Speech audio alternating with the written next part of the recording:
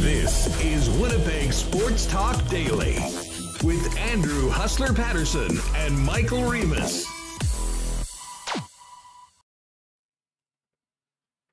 Hey, what's up, everybody? Welcome to Winnipeg Sports Talk Daily for Thursday afternoon. Great to have you with us, and lots to get to today coming out of last night's Stanley Cup final broadcast.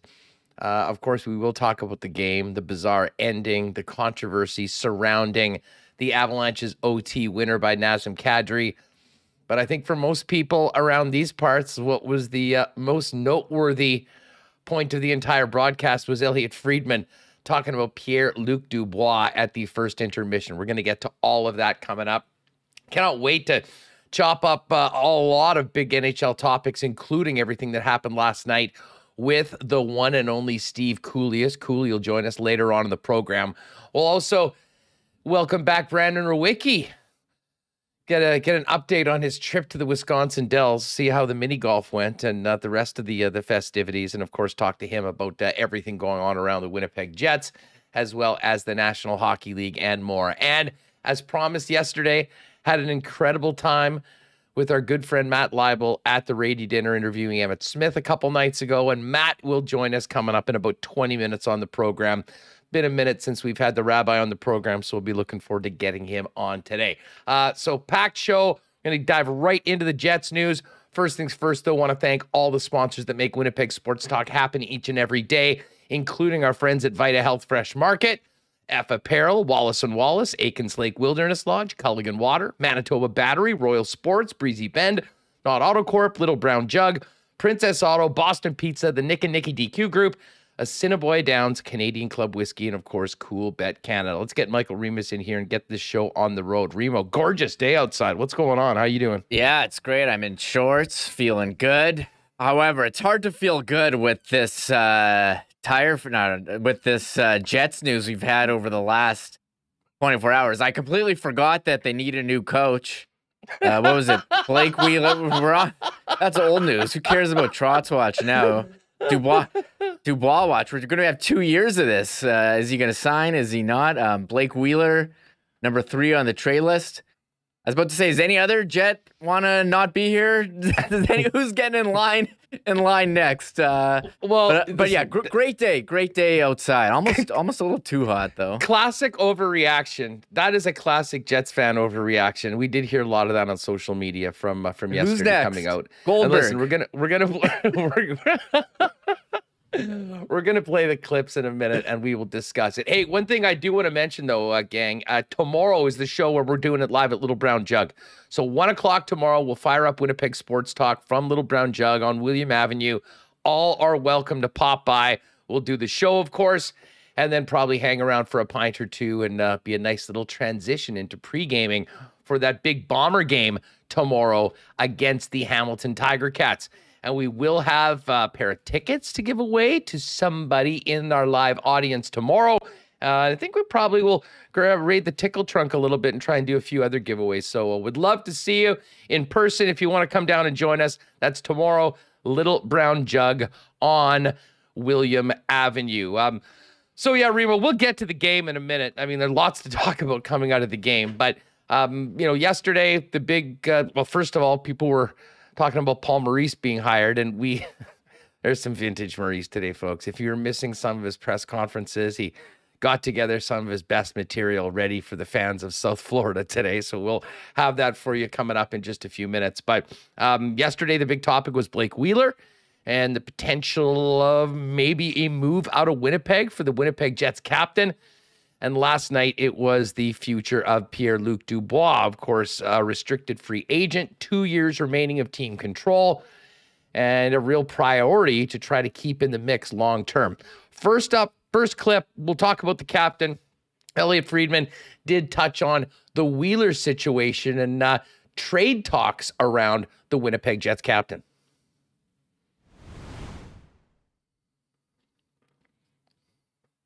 There were reports today, Frank Saravelli reporting that Blake Wheeler is also on the trade block, and I believe that's true. I think the Wheeler thing, though, might be more of a mutual thing. I just wonder if both Wheeler and the Jets kind of think it's time, and they're willing to work together, should that be necessary, to find something there. I think that's possible. So the interesting thing out of that is that this is not just the Winnipeg Jets trying to move their captain. It does sound, and Reem, I don't know about you. I can't say that I'm surprised. I think the last couple of years especially have really taken a toll on Blake. We've seen his demeanor at times being, and Ken talked about it yesterday. I think there's a lot of stress. There's a lot of baggage on Blake Wheeler's shoulders. And, coming out of the disappointment of last season, some introspection and, some realization that with a couple of years left on his contract and where the team is right now, that maybe a change of scenery would be good for both parties. And I guess from a Jets perspective, that report is positive news because as we well know, Blake Wheeler's got a full no move until the 1st of July and a very limited no trade clause beyond the 1st of July. He's certainly not going to go to somewhere where he doesn't want to go. But I do gather, I guess my deduction from what Elliotte just said, that, there might be 5 teams technically on the list, but if the captain is also willing to, maybe work with the team to find a new home for him, maybe that number of teams is actually larger and the chances of the Winnipeg Jets making some sort of a move are greater. That being said, I still do wonder with that contract and the age of Blake Wheeler, despite how productive he is and everything that he's done for the Winnipeg Jets, what the return would be. And I mean, listen, Blake Wheeler's been a big part of everything the Winnipeg Jets have done for a long time. I mean, some people will maybe think differently, but if Blake Wheeler is moved and there's not a big return coming back, yes, there are players that can step up and maybe play in that spot in the lineup. But the bottom 6 was weak last year. And at this point, there hasn't been someone knocking on the door maybe to move into that role as well. So big decisions for Kevin Cheveldayoff, and add this one to the long list of things on the to-do list and to potentially figure out the future of Winnipeg Jets captain Blake Wheeler. Yeah, I'm curious. It's hard to imagine a team house without Blake Wheeler. He's been here since 2011 when the team moved. He's been a captain. He's been an elite scorer. When he signed that long contract, you kind of thought the end years would be expensive, but you didn't think there'd be a mutual discussion of it being best to move on. But I think that's kind of where the team is right now. And you heard Wheeler at the end of the season. Feels like we're back at square one. And hear Kyle Connor say never too late to start building culture in the final week of the season. It's kind of sad. I know just how the team has gone, a bit further and further down the standings since peaking in 2018. And maybe it is best for the team, if he were to move on and he's got some say where it goes. I don't know what kind of return you would get, but I think the team is kind of just looking to rebuild that culture or, rebuild the culture or, just start turn a new page and have someone else as the leader. So yeah, maybe it's again, I referenced Calgary, how they traded away, they exposed Giordano in the expansion draft with a year left on his deal. I do see it's something kind of similar like that. Yeah, no, I'm with you. Well, listen, Calgary, and I know this very well just because of how much time I spent on Sports at 960 with Steinberg last year, doing shows in and around that time. I mean, that was a really difficult decision for the Flames, and they did not want Mark Giordano to leave, but he did. A number of players stepped up into that role of leadership for the club, and I think that's something we've talked about for a long time. I mean, it is sort of crazy for us to be having these these conversations today. When you think about the Winnipeg Jets for the last how many years, which has been Paul Maurice, then Blake Wheeler and Mark Scheifele, and then everybody else. And right now you got Maurice doing an introductory press conference in South Florida, reports that the Jets and Blake Wheeler might be open to moving on, and Mark Scheifele completely in limbo. And to some people, that's probably a good thing. Many people, myself included, thought that in some ways this needed to happen. But for it all to be happening at the same time, can give people some stress when you think about the way this team might look. But all of that was in the shadows of this next generation of Winnipeg Jets. Now, the team's done a great job of inking Kyle Connor to a long-term deal. Nikolai Ehlers is, in the middle of a long-term deal as well. The hope was that Pierre-Luc Dubois would be the next guy to sign a long-term deal with the Winnipeg Jets. And, at the end of the season, Pierre-Luc Dubois was asked about this and was very non-committal as to where things would be in a year or in 2 years when he would have to make that decision. And I think anyone would understand the advantage of a player going to unrestricted free agency and having the opportunity to pick where he's going to play for the majority of his career. And it's absolutely within his right. I think, if you've looked at the situation, and it's no different than maybe any other team in the league. When you've got a top young player like this and you've got a certain limited amount of years, the onus is on the franchise to convince the player that this is a great home for him and that, he'll be compensated fairly. And this will be, the spot for him going forward. I would have to say that this is probably the worst time possible to be talking to Pierre-Luc Dubois about any sort of long-term extension, considering what we know about last season. Incredibly disappointing, tons of turmoil within the team, a locker room that was by many accounts somewhat broken, and, a very unhappy group of players coming out of the season. I don't think anyone would blame someone for maybe taking their time as opposed to committing to that for 8 years. Now, let's hear the clip from Elliotte Friedman. We'll talk a little bit more, but I know this got a lot of tongues wagging and maybe some jaws dropped from Winnipeg Jet fans that, thought this might be easy to get done. Here's Elliotte, 32 thoughts on Pierre-Luc Dubois and the Winnipeg Jets. And the thing with Dubois, he's got 2 years to unrestricted free agency. I believe he plans to test it, and that's what he informed them in 2 years. Mm-hmm. I think the Jets are still hopeful that they can change his mind, and that is their plan. I don't want to put a handicap on it one way or the other, because one thing I've learned is 2 years is a long time. And to predict what's going to happen in 2 years is foolish. The other thing I know is this, is that Kevin Cheveldayoff hung on to Jacob Trouba when there were a lot of rumors about what Trouba wanted to do, and he hung on to him until he absolutely had to trade him. I don't believe there's a trade request here from Dubois. I don't think he did that. I think he just said he's going to leave it open for a couple of years. But it'll be interesting to see if Cheveldayoff tries to show that there's reason to stay or he decides to make a move. He's been really patient. And like I said, the reaction I got, which is that the Jets hope Dubois will be a Jet for a long time, that says to me that at least they're considering the possibility of, can we make this work in a way that makes him happy? So there was Elliotte's report kind of expanding on what he had last night on HNIC and the Stanley Cup final broadcast on the 32 Thoughts podcast. And listen, it makes a lot of sense. And as a number of commenters have already mentioned, the thought of him saying, oh, I'm 100% in, give me an 8-year deal, not even knowing who the next head coach is and how the team is going to look, I think is really unrealistic. So this is no surprise. The onus is going to be on the Winnipeg Jets to, make this situation for Pierre-Luc Dubois much better, to make the situation with the hockey team better, to make the team more competitive, and frankly, to make these guys enjoy being Winnipeg Jets more than I think most of them did last season. And I think a big part of that is internal.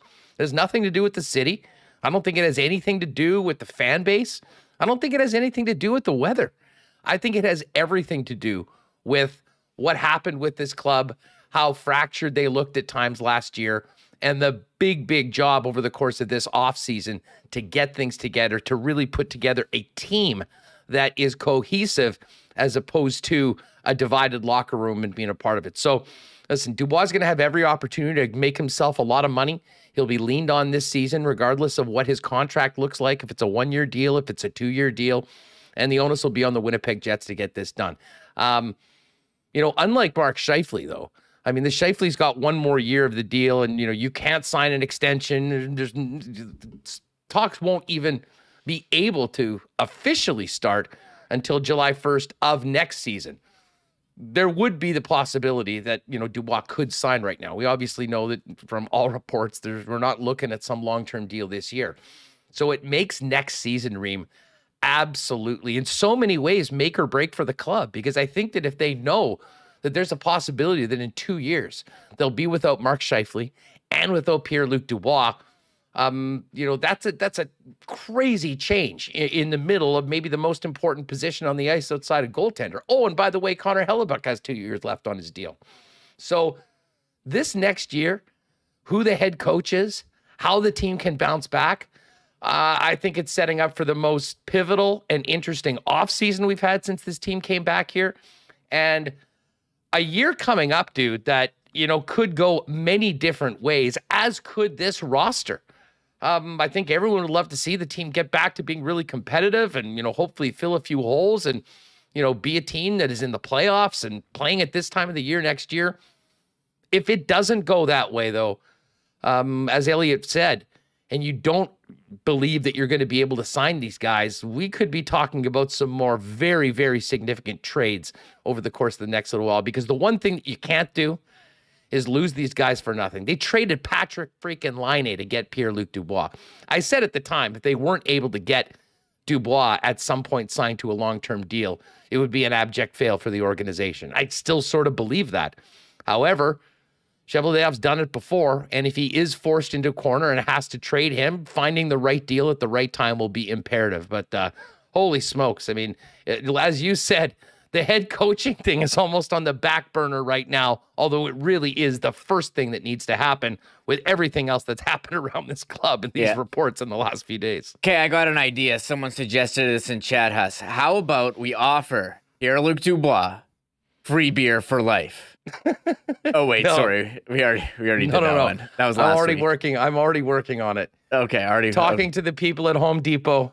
Yeah, We're gonna be. We know PLD's a big Home Depot guy. So listen, when we need to put the Mariano Rivera hat and come out of the bullpen with the final offer, it will have something to do with a large Home Depot gift card and maybe some other services we can do for the home improvements that the Dubois seem to love doing, reportedly. In all seriousness, my reaction to disappointing to hear that he doesn't want to, or that he's told them that he wants to go to UFA. But if you're a player, I can see why. He's 23 years old.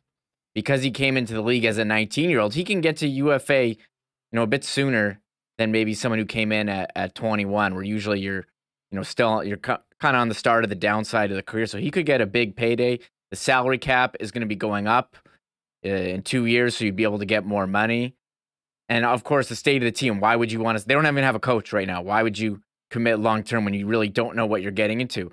But I do agree with Elliotte, what he said, that look, 2 years is a long time. Big time. If they can come in and have a good season this year, and make him an offer that he thinks is fair in terms of what is paid. Because I think part of the issue with Columbus was, Columbus likes to play a bit hardball with contracts, and he was looking to get big payday. So if he plays well and they offer him what he's worth, I think when you have like an $80 million contract in front of you for long term, that's really hard to turn down. So as you agree, this year is definitely huge. The expectations that Calgary set last year, going from miserable season, below expectations, to winning the division. I don't know if the Jets can pull that off. I think they'd have to get back into the playoffs. That would be a success. They're going to need Dubois and going to need Scheifele. Someone suggested in our YouTube comments, shout out to the comments, that, could they trade Dubois and Scheifele in the same offseason? I don't think you could do that. That's too much turnover. Well, but listen, is it that could something? happen. It could happen. And, Jeff Merrick had an interesting comment from their interview with Kevin Cheveldayoff at the Combine. He said that, he was talking a lot about Cole Perfetti and Ville Heinola, really focusing on the young players in this team. And, with assets like that, there could be and will be a time at some point, and I'm not saying this is this year or next year, that, we see a bit of a recalibration of the roster where the team does go young. The team already has 2 first-round selections this year. There's plenty of other possibilities that could happen where, you're getting some, better prospects, or potentially trading players like that for, more blue chip players potentially on ELCs, which again, sort of moves the clock ahead. But what does that do for you in the short term? I really do believe it's important for this team. I know there's lots of people say, blow it up, blow it up. Listen, I don't think there's any appetite right now within True North Sports and Entertainment to do that. I think they believe, and I believe, that there's too much talent on this team to, put a nuke in the dressing room and completely blow it up and turn it over. But at the same time, the pressure is definitely going to be on to improve the atmosphere around the team, to improve the performance of the team. And I think that in itself will improve the feeling in and around the fan base. And I think that puts them in a much better situation to sign players long-term. Guys, last year was miserable. It was a disappointment. They still don't have a new head coach. There's been no answers to any of the questions coming out of the end of the season. So does anyone think that things would have changed and all of a sudden, a player like Dubois with as much leverage as he had would just be signing up, yeah, give me a contract, I'm signing it for 8 years? No. So I try not to overreact. Listen, would you like to hear different news? Absolutely. But we need to live in reality right now. And considering the season the Jets had last year, there's a lot of work to be done. And that work is going to begin the first day of training camp under the new head coach. I know damn well Pierre-Luc Dubois is going to be a big, big part of this team. And if he can have some great success, continuing to play with Kyle Connor, if the team can win, if the team can be competitive, if there's a bright future going forward, if there's a better atmosphere around the club, you'll have a hell of a lot better chance to have a player like Dubois consider staying here long term. Right now, that ain't happening. I'm not surprised. I don't want to overreact to it. And, again, it's just something that we'll be talking about throughout this offseason.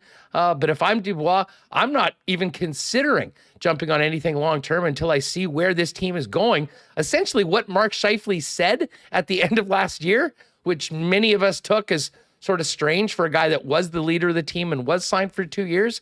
It's legit coming from Pierre-Luc Dubois. Yeah, he's an RFA. He's got arbitration rights. I'm curious how that's going to go. Are we going to be on arbitration hearing watch when the dates come out? I doubt it. I don't think. I mean, if they know that this, they're not talking about a long-term deal, they're looking to kick the can down the road for one season. I think they get together with, I believe, Paterson as his agent, and work out a one-year deal, like has happened on a number of other occasions. And then as the season goes on, look at the situation, and hopefully it's a much better one for a guy like Dubois to consider being here long-term. And next year, if they know that that ain't happening, then you probably do have to trade the player. I know there'd be a lot of interest in Pierre-Luc Dubois, and the return would be great. But again, when you're trading a player like that in the prime of his career, much like many people's, aversion to moving Mark Scheifele right now, it's very difficult to win that trade immediately. But we have seen a number of trades, that work out well long-term for the club. And it just depends on where you are as far as that, where you are in the process of being a real contending team. The Jets thought they were there a couple years ago. They've obviously taken a step back, and in a lot of ways, this is the crossroads for the team and for many players over the course of the next 12 months.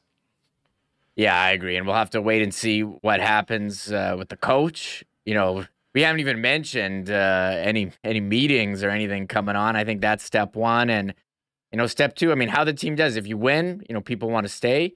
No one was really talking about this back in 2018. So again, I agree with you. I don't blame Dubois for wanting to take a wait and see approach, just how the salary cap has been because of the, lost revenues from the pandemic, but also the state of the team. And if you win, cures everything, and we'll see how it goes. And maybe you can have a great season and think, hey, you know what? I like it here. But it was definitely upsetting seeing that, if you're a Jets fan, seeing that during, you're trying to watch a Stanley Cup final, watch some great hockey, and you get that bomb. Thanks, Elliotte, for that one. The timing of it was quite interesting. I will say that. And I'm not sure, whether that was just brought forth to Elliotte or whether the agent and you were in conversations and he got that. But yeah, the timing did raise a few eyebrows. But again, first things first for the Jets, figure out who the head coach is and move forward. Speaking of head coaches, Maurice had his opening press conference today in Florida, and I'll tell you what, he had a lot of great quotes saved over the course of 6 months, ready to go today for the new fans in South Florida. We'll talk about that with Matt Leibl coming up in just a second. Steve Kouleas a little later on in the program, all over last night's thrilling OT victory for the Avalanche, who are 1 win away from winning the Stanley Cup, and Brandon Rewucki's coming on as well. Hey, before we do that, big shout out to our friends at Vita Health Fresh Market. Saturday, 11 a.m. to 1 p.m. at Linden Ridge location, 1751. Vita Health is hosting their block party and barbecue. Bring the whole family down for face painting, games, product samples, and free lunch.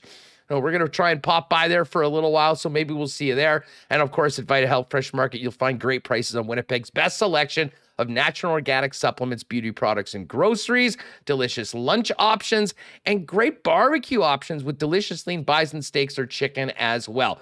Vita Health Fresh Market, empowering people to lead healthy lives. 7 Winnipeg locations, including the newest store in Linden Ridge, and online at myvita.ca. Tell you what, Andrew and the gang over at F Apparel, I think we're quite busy over the last little while. We saw a number of beautiful F Apparel suits, and we hadn't seen them for a while. Of course, over at that amazing Rady dinner, we're going to talk about it with Matt Leibl coming up. If you do need a suit, every guy needs at least one that fits and looks great, or a number of other custom men's clothing options. Pop down and see the guys at F Apparel. They're at 190 Smith Street downtown, or you can find them online at F Apparel, EPHapparel.com. Some more monsters coming out of Aikens Lake. We'll be heading there later on this summer. If you're looking for an incredible fly-in fishing option right here in the province of Manitoba, where you can be on the water in less than 2 hours from the city of Winnipeg, Aikens Lake is the place. And as great as the fishing is, the hospitality, the people there are even better. AikensLake.com online, or hit up Pit Turan and see what they're pulling out of the lake on Twitter at Aikens Lake. And of course, Wallace & Wallace are Winnipeg's fencing and overhead door specialist. You've seen their fences and trucks all over the city. They've been doing it for over 75 years. If you need a fence, they've got you covered. Vinyl, ornamental, welded wire, chain link, or wood. And hey, if it's time to replace your garage door, they have Winnipeg's largest selection of overhead garage doors. Give them a buzz at 452-2700. One of the Wallace experts will arrange a time to come out and give you a free estimate. You can also visit them at wallacefences.com or pop down to their showroom on Lawson Road off of Kenniston. All right, we'll hook up with Rewucki later. Lots of hockey talk today. Steve Kouleas later on. But let's welcome in a good friend of the program, and may I say, an individual that delivered an absolute clinic, a masterclass, if you will, in emceeing on Tuesday night. And of course, we had a great time interviewing Emmitt Smith together. It is the one and only Rabbi Matt Leibl. What's good, dude? How are you? That was, oh my gosh, you're very kind to me. Thank you very much. It was a blast seeing you in person. And then getting to talk to Emmitt Smith and getting to be with all those great sports fans and everybody at the Rady dinner there on Tuesday night. It was just great. It was, I will tell you, I'm lucky enough to say that at 37 years old, I've had a few thrills in my life. You and I were at the Super Bowl one time. I know you went to the Super Bowl a few times, and that was a thrill. But having Emmitt Smith, one point in their dinner conversation before the interview, make a joke and then lean at me and say, "What do you think about that, Rabbi?" Give me a fist bump. I'm not sure that there's really any more point in going forward here, because how can you top that? How can you top the NFL's all-time rushing leader giving you a fist bump and calling you Rabbi?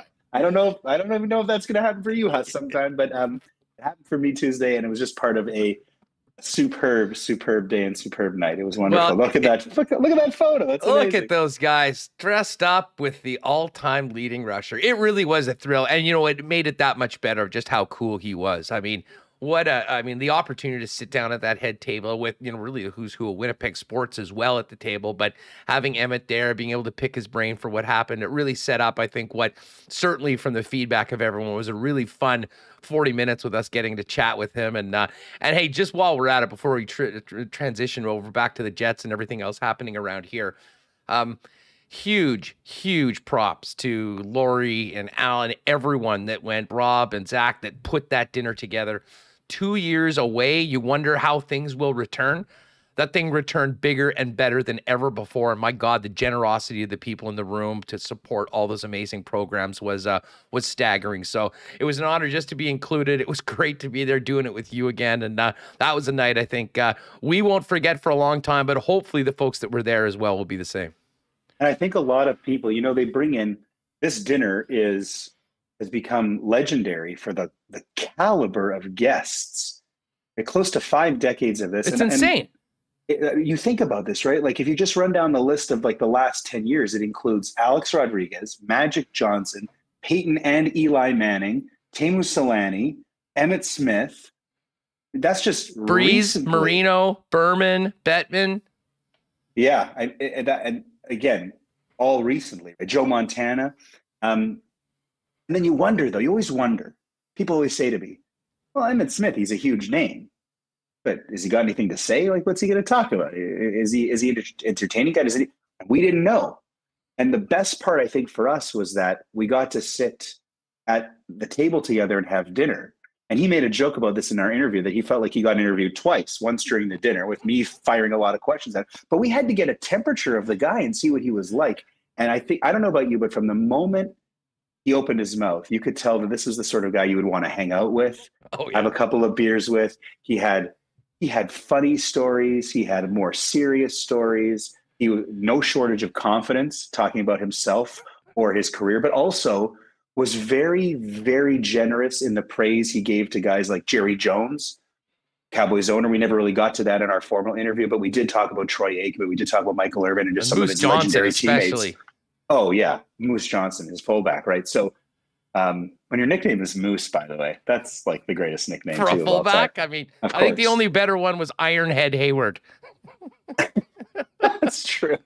Wonder what Mike Sellers' nickname was. He was fantastic. But he had great stories and he had great messages too. A lot of people I talked to after the event agreed with me when they kind of said they were surprised. They were pleasantly surprised with how well spoken and how inspirational Emmett Smith was. So I don't know if there's an opportunity to hear any of that interview after the fact. If there is and you missed it, try and seek that out. But if you have an opportunity to see Emmett Smith in other situations, he is definitely worth the price of admission. And again, what an absolute thrill. And how about this? A superstar, legendary athlete who is shorter than you and I. Like that was the coolest part. You look at that picture, we're all standing and we're all basically You were so fired up about that. You were so fired up about that. It just gives you hope, right? If you're 5'9", you can be all time. He did get the interview process a couple times. I took advantage of the plenty of time you were up in the crowd at the podium with hitting him on some other sides. And I'll just say this to finish up our conversation about Emmett. The Football Life series that the National Football League has done is incredible. To prepare for this, I wanted to, get every bit of content I could have on Emmett. It's about 45 minutes. It's on YouTube. If you're a Cowboys fan or a fan of Emmett Smith, watch that. The Hall of Fame speech as well is really special. And for those of you that like a good laugh, there is an Emmett Smith roast online where it's him and Shaq and Jamie Foxx and Jeff Ross, the king of the roast. And I believe this was in 2010 or 2011. I'm not sure whether you could get away with these bits today, but it's there on YouTube. If you want a good laugh, check that out as well. Matt Leibl, the Sports Rabbi, is with us. Certainly was a great night, and thanks again to everyone that supported the Rady JCC 50th anniversary dinner, and we'll look forward to hopefully doing it again next year. Matty, I know you've stepped away a little bit from the day-to-day grind of the Winnipeg Jets, but still pay very close attention to the team, and what an offseason we are embarking on right now. They need a new head coach. We've heard that Blake Wheeler and the team might mutually agree it's time to move on. There is everything coming out of Mark Scheifele's both play and comments at the end of the season. And now we hear from Elliotte Friedman. Not that I'm surprised about this. I certainly don't think the time is right for it, but people are freaked out today that Pierre-Luc Dubois has said that at this point he intends to test unrestricted free agency in 2 years. What do you make of the huge list of things to do for Kevin Cheveldayoff to get this team back on track and avoid a disappointing season like we just had? It's tough to be optimistic. It's tough even before the Dubois stuff. Like the Pierre-Luc Dubois thing, like you said, he had that first season where he got traded in the middle, never really found his footing. But last year he was fantastic. And signing him long-term, I think everybody wants that organizationally and from the fans. But even before that news came out, which I'm with you, I heard your conversation with Remo kind of right before you brought me on. I agree. I agree with Michael when he says that winning could probably cure this. I'm not sure that they're in position to win this coming year, though, so I don't know how realistic that is. But I also, look, we all know that Winnipeg is, even if they win, probably never going to be a free agent destination in this league. But they're always going to have to build it, Shoveldayoff and company, from within. They drafted well over the first decade plus, for the most part, especially in the first round. And they built a great team that you guys are talking about it as well, went in 2018. But we can't think that that's surprising. But to your question, I really feel like this team is headed for, unfortunately, some rough years.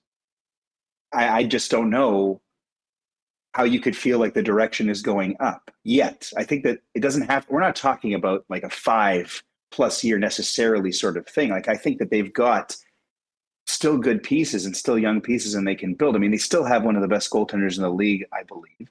And they still have great players. Kyle Connor is one of the best scorers in the league. I still think that they have good role players around them too, but there's no question that Blake Wheeler in a few years has lost a step. There's no question that Mark Scheifele is not really ever going to be a defensive player, at least not in this team or this system, and that there seems to be enough smoke. There seems to be enough smoke that people have got to believe that there are some kind of locker room issues. Oh, that was obvious to everyone. Hey, yeah, do you think the what's your opinion on the Scheifele situation as far as, I mean, there will be a new head coach. Whether he's on the Winnipeg Jets in training camp, we'll see.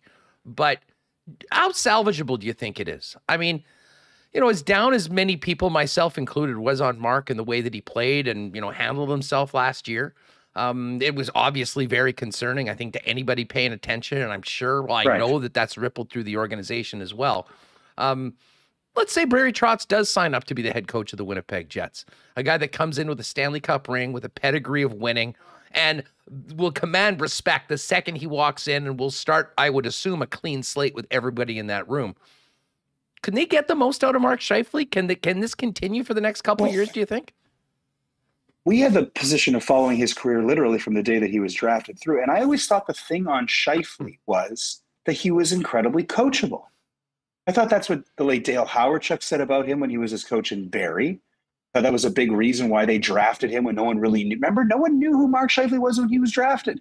When he put on that jersey, it was the NHL jersey. They didn't even have the actual team. They didn't have the logo. From that moment, people were like, they reached, who is this guy? What I heard at that time, I think you heard it too, and then for several years leading up to his NHL really debut and then taking off and becoming an elite top six center, an elite top line center, that he was so coachable. He was coachable by Hawerchuk. He was coachable by Noel a little bit. He was certainly coachable by Maurice. But he does not look like a player who is coachable. Yeah, he's coachable by Adam Oates right now, which unfortunately is all about the individual and not about the team. Right. And he was always so, but like, to me, I'm very surprised by someone who is so committed to those Gary Roberts, Adam Oates regiments and takes that so seriously as a young player, knowing what he has to work on individually, and then isn't part of and can't be coached within the team context. So that doesn't make sense to me. To me, if you're a selfish player, you're not going to respond to any kind of level of coaching. But to have, and we know that Scheifele is so bought in from what he eats, from how hard he works. They talked about him being a sponge, soaking all these things up. And you could see it with his development that was very exponential in the early years of his career to get to where he was an elite player. But what's happened in the last couple of years? Now, I'm not in that room, and I've never met the guy. I've never spoken to him before. But I don't know, doesn't he kind of look like someone who has enjoyed some successes and has maybe lost a little bit of the perspective that he seemed amazingly to have when he was younger, before the financial success and I guess a little bit of team success a few years ago, but especially personal success. He seems to have lost his way. The thing about Barry Trotz is he seems able to coach anybody, right? I mean, Alex Ovechkin didn't have a cup. A lot of players on that team were uncoachable. Alex Ovechkin was thought to be a coach killer. Exactly. So Barry Trotz. Now, the only problem is, do we really, really believe Barry Trotz is coming here? I mean, I said something on Tuesday night. I hope he would. But he hasn't signed yet. He hasn't signed anywhere. He hasn't signed yet. And But to your question, could he salvage? If anybody could do it, Barry Trotz seems to be that guy. But I'm less concerned about who the coach is and more concerned about who's Mark Scheifele these days. Like, what has happened to Mark Scheifele up here? And guys like us, I don't know if we ever really get that answer unless we're in that room, and we're not invited into that room because we'll talk about it publicly. But yeah, it's a big concern. I just, to get back to I think that the Jets are in for a rough couple of years, and I don't say that happily. I just say that here's the thing about the 2 years, dude. I think it. The 2 years is so significant. I mean, 2 years right now is basically the window that you have with Dubois, with Scheifele, and with Hellebuyck. And we all know that, you know, with assets like that in a market like Winnipeg, you cannot just play it out for 2 years and then start all over again. And that's why, to me, it's not 2 years, it's 1 year. It's what happens this year. Who's the head coach? How much can they change the atmosphere, the culture around the club? Can guys enjoy being Winnipeg Jets again? Do they like playing with each other? Do you have a real team together? And can you have some success? And if you do that, then I think we're having an entirely different conversation about where the team is at and, you know, how attractive it might be to stick around. Because as I said, you know, a lot of people will talk about the weather and the city and, you know, all that stuff. I really think that that's small in the big picture when these guys are making decisions. And I think we can show that evidence by the long-term contract signed successfully by Kevin Cheveldayoff with so many people in the organization up until this point. It's a very different story, though, if you don't look like you're trending in the right direction, if it doesn't look like you're going good places, if you're on the other side coming down and no one's having any fun, that's not a great position to be in if you're trying to keep guys around. So I think that both what happens coming up to training camp and before the first game of the regular season and what we see next year will essentially define the direction of what happens with this team in a year from right now, in next year's offseason, because that's when those decisions really will have to be made, unless you're planning on just hanging on to guys, seeing what happens through the season, and if you have to, dealing them at the deadline. Which hasn't really been their style. Absolutely not. This is also kind of a new situation, right? Because they weren't an expansion team, but they were basically like an expansion team, and they had to build and build and build and build. And then they had some couple of years where they had success and they felt like they could really compete at a very high level, top 5 cup contending team. And then, yeah, I mean, last season, not the season we just had, but the season before, I think people were really optimistic because they swept the Oilers. Right? Things were looking good, but then they got bounced themselves in the second round. And then, of course, this year, don't even make the playoffs at all. I agree with you that this year is incredibly telling, but I think that only adds more weight to what I'm saying. There's no way you can convince me that even with Hellebuyck and Connor and Ehlers, Wheeler and Scheifele and Dubois, that this year that they're set up to have that kind of success that could reverse the trend, because that same cast of characters drove an all-time winning head coach out of town, basically throw his hands up and say, I don't want to coach you anymore. Do we not think that was long overdue, though? I mean, I think we can now look back. I think we can now look back at what's happened, at least where I'm sitting in, and fill us in the chat with your thoughts on this. And Maurice himself said that he had conversations about stepping away before. I mean, it's quite obvious that the organization absolutely loved him and was invested in him and really did believe that he would be the guy that would eventually get the Jets to where they want to go.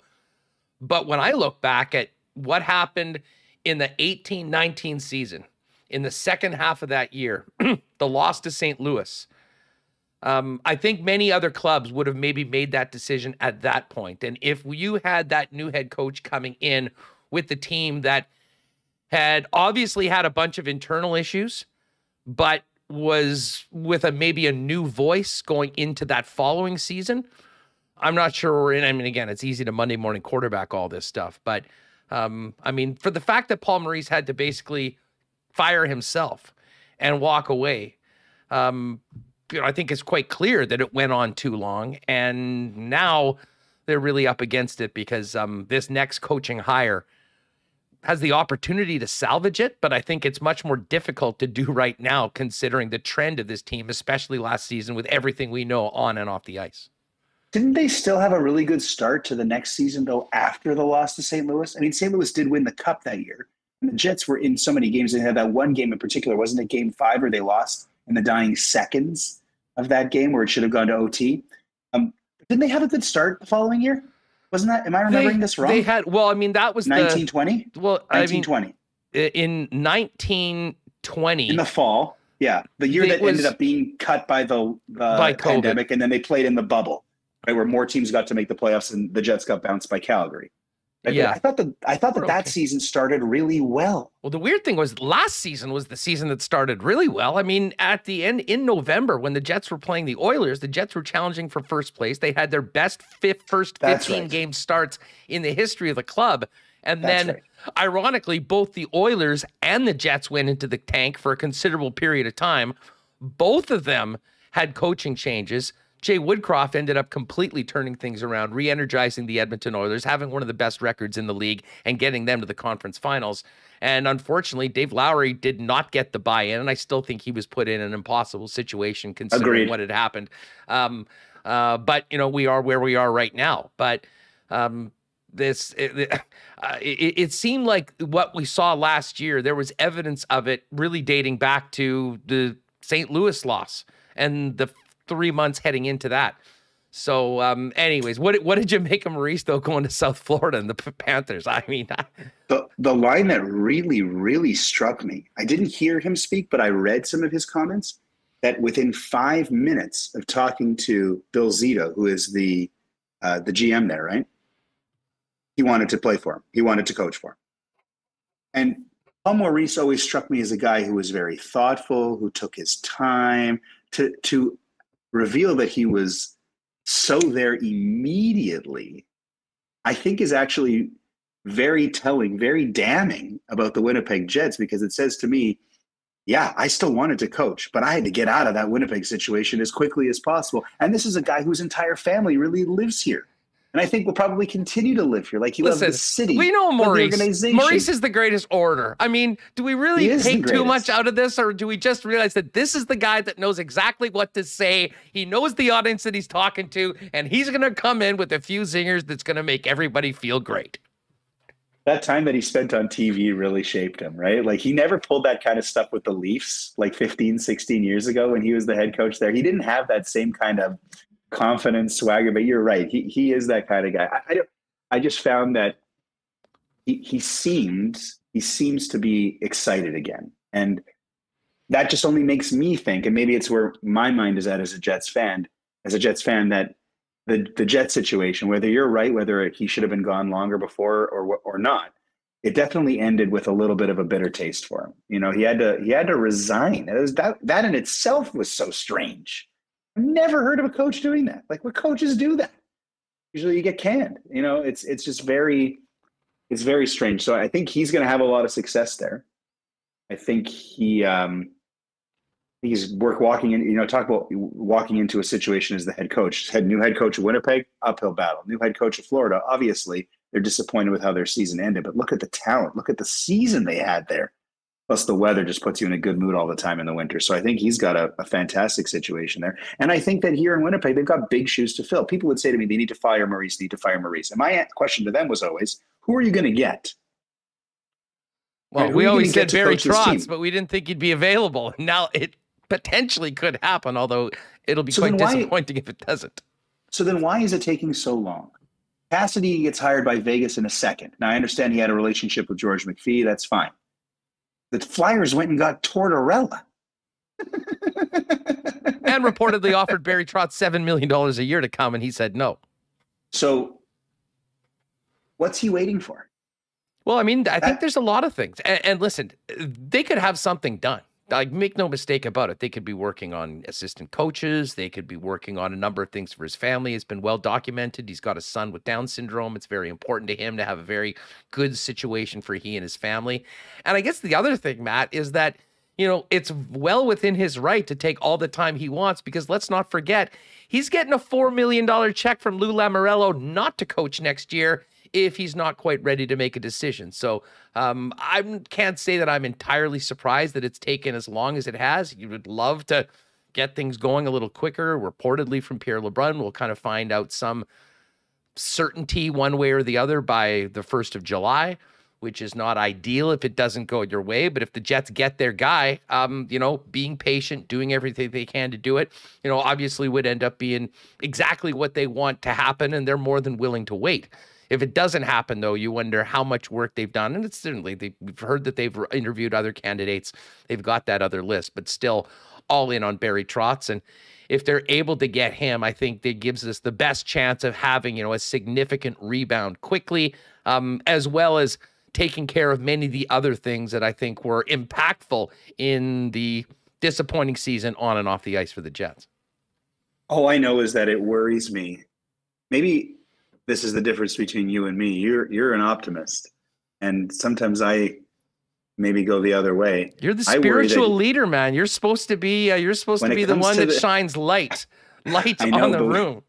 But when it comes to the Jets, I worry that Trotz is taking his time because he's not sure. And him being not sure really concerns me, because I don't know how he's going to be convinced. Now, what would he be not sure about? Two main things. There's something organizationally, something within True North that alarms him or concerns him, or there's something within this locker room that, like you said, is well documented, concerns him. And he's going to say, at this point in my career, do I want to be doing this? Do I need to babysit? Do I need to take talented athletes and straighten their heads out like this? I mean, or do we have to go in and make some serious changes before we even hit the ice next year? That, don't underestimate the possibility of that. Because I do think that if Barry Trotz is the head coach, I think we're going to see even more player movement that maybe we've thought of or have been expecting, because he knows this team quite well. He'll be very much caught up to speed on the issues that the team's had in the past, and he will have a very impactful voice in that decision. We can't forget the fact that it's been well documented that this next step for Barry probably will be his last coaching stop, and he wants a path into management, which has been reported that is certainly there with True North, and I think would be great for the organization. That would be very cool. So if he's in, you got to sweeten that deal and get him in there, because like you said, they have work to do. And if he's not in, they need to figure out who's going to have that job. They can't, they can't continue to waste more precious time in the summer when the winter that's looming is as big as you put out that it's going to be. I mean, this season, it's do or die for this team. Are they basically on the verge of a rebuild? Or can they still salvage the talent of a team that was really, really well put together over a decade, got to the conference finals 4 years ago, lost to the Cup champions the next year in the first round, but was like 2018, 2019 right there. And then the Bufflin thing, Trouba, Myers, Sherratt, those guys all leave. And this team is starting to look very, very different. Despite of being a spiritual leader, I noticed trends. And the trend of this team, going down. Shine the light, my friend. Let's light the candles and let's believe going forward. Hey, man, I have to tell you one thing about that. We're at the table, the candles. Emmett Smith said something about I should light a candle for him, and I was like, yeah, Emmett, man. In Judaism, we light candles for people on the anniversary of their death. He's like, don't light a candle for me. Man, so great seeing you on Tuesday, and great having you back on the program. Let's do this soon. We didn't even get a chance to talk any baseball, but we'll do that at some point soon. Oh, geez, all the best to going up. Heather and the boys, and let's do this again soon. Thanks so much for popping by. Us, Remo, thanks for having me. All the fans, keep it up. Winnipeg Sports Talk, place to be for sports fans in Winnipeg. Absolutely great. You know what? It's funny, and actually, Rewucki's coming up next, and you being a close personal friend with John Tortorella, and now we're going to get the John Tortorella fan club president coming in next. It's just a perfect segue. Tortorella and I will have our moment. We'll break bread somewhere down the line. He'll call me rabbi and fist bump me, and it'll all be good. But until that moment, he and I are on the outs.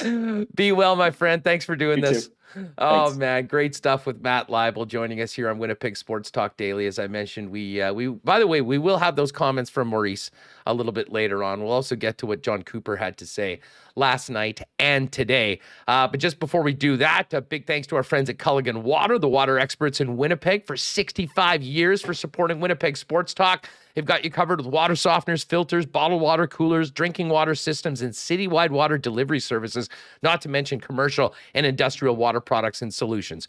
Whether you need your water for the home, your cottage this summer, or the office, Culligan Water are the experts and have everything that you need. Hit them up at 694-5180. They're at 1200 Sargent Avenue or online at drinkculligan.com. Hey, I got to give a shout out to David LaFantasy. David sent us a message yesterday, popped in to see Donnie and the gang at Manitoba Battery, got a chance to hold the Donnie bobblehead and took a picture of it and sent it over to us. And of course, David knew from listening to Winnipeg Sports Talk that when you need batteries, Manitoba Battery is the place to go. And great news right now, if you want to get some extra stuff done during the week to make the most of your weekend, extended hours for spring and summer until 8 p.m. And the bottom line is when you deal with Manitoba Battery, you'll be shopping local and you'll save time and money over the big box stores. 1026 Logan Avenue, 783-8787. You can give them a call in advance. Their experts will get your order ready for you to pick up quick and easy, and check out everything they've got waiting for you online at manitobabattery.com. Watched the game last night with my boy Greg from Royal Sports, and there is another big tent sale coming up. The famous Royal tent sales. Haven't had them for a couple years, so there's going to be a few this summer. Thousands and thousands of items, shoes, merchandise, and more, all at a minimum of 50% off.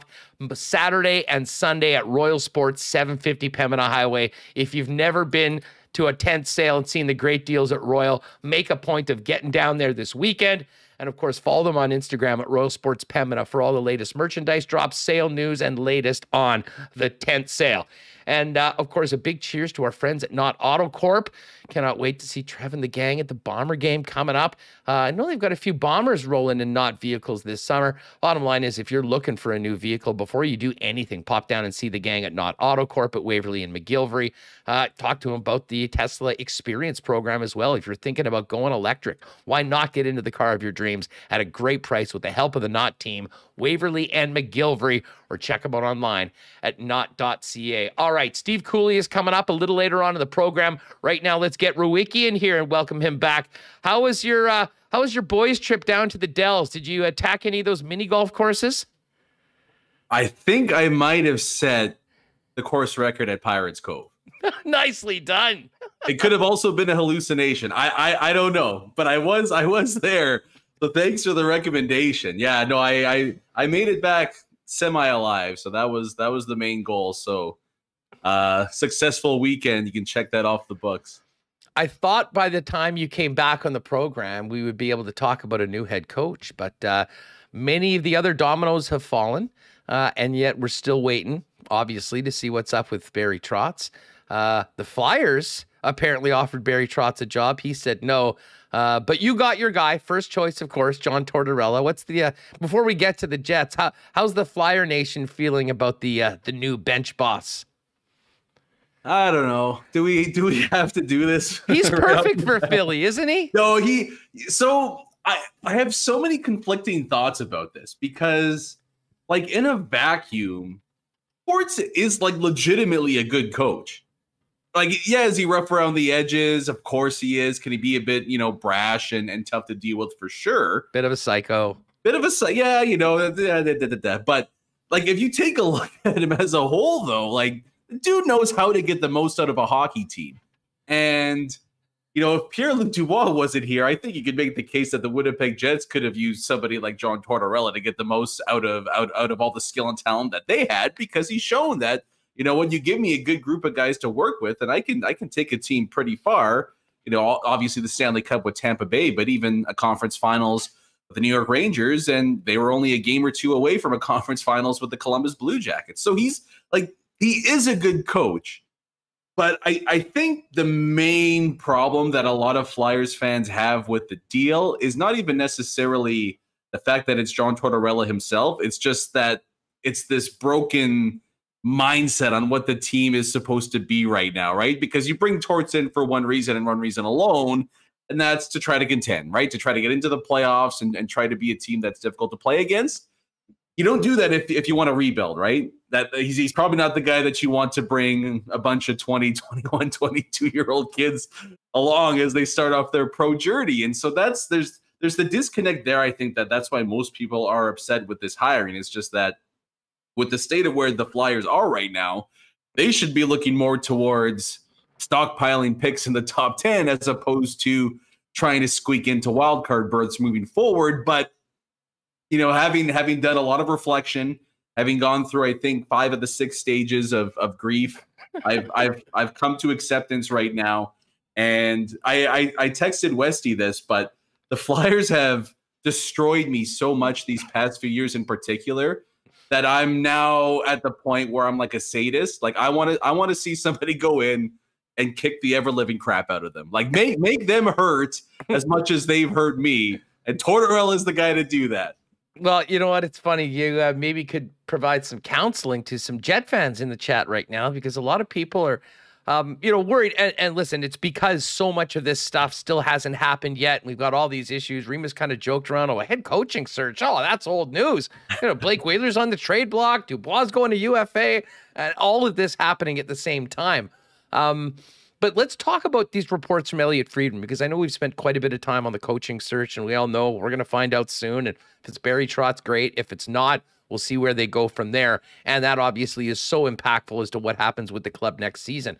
What did you make of the reports that not only is Blake Wheeler added to Frank's trade bait board, but at number 3, but Elliotte said this could be something, and obviously it is, you know, it could be mutually beneficial to both sides, meaning that the captain's on board as well. I mean, what was your reaction to that? And what do you think, what would a Blake Wheeler trade look like if the Winnipeg Jets are able to move on from their longtime captain?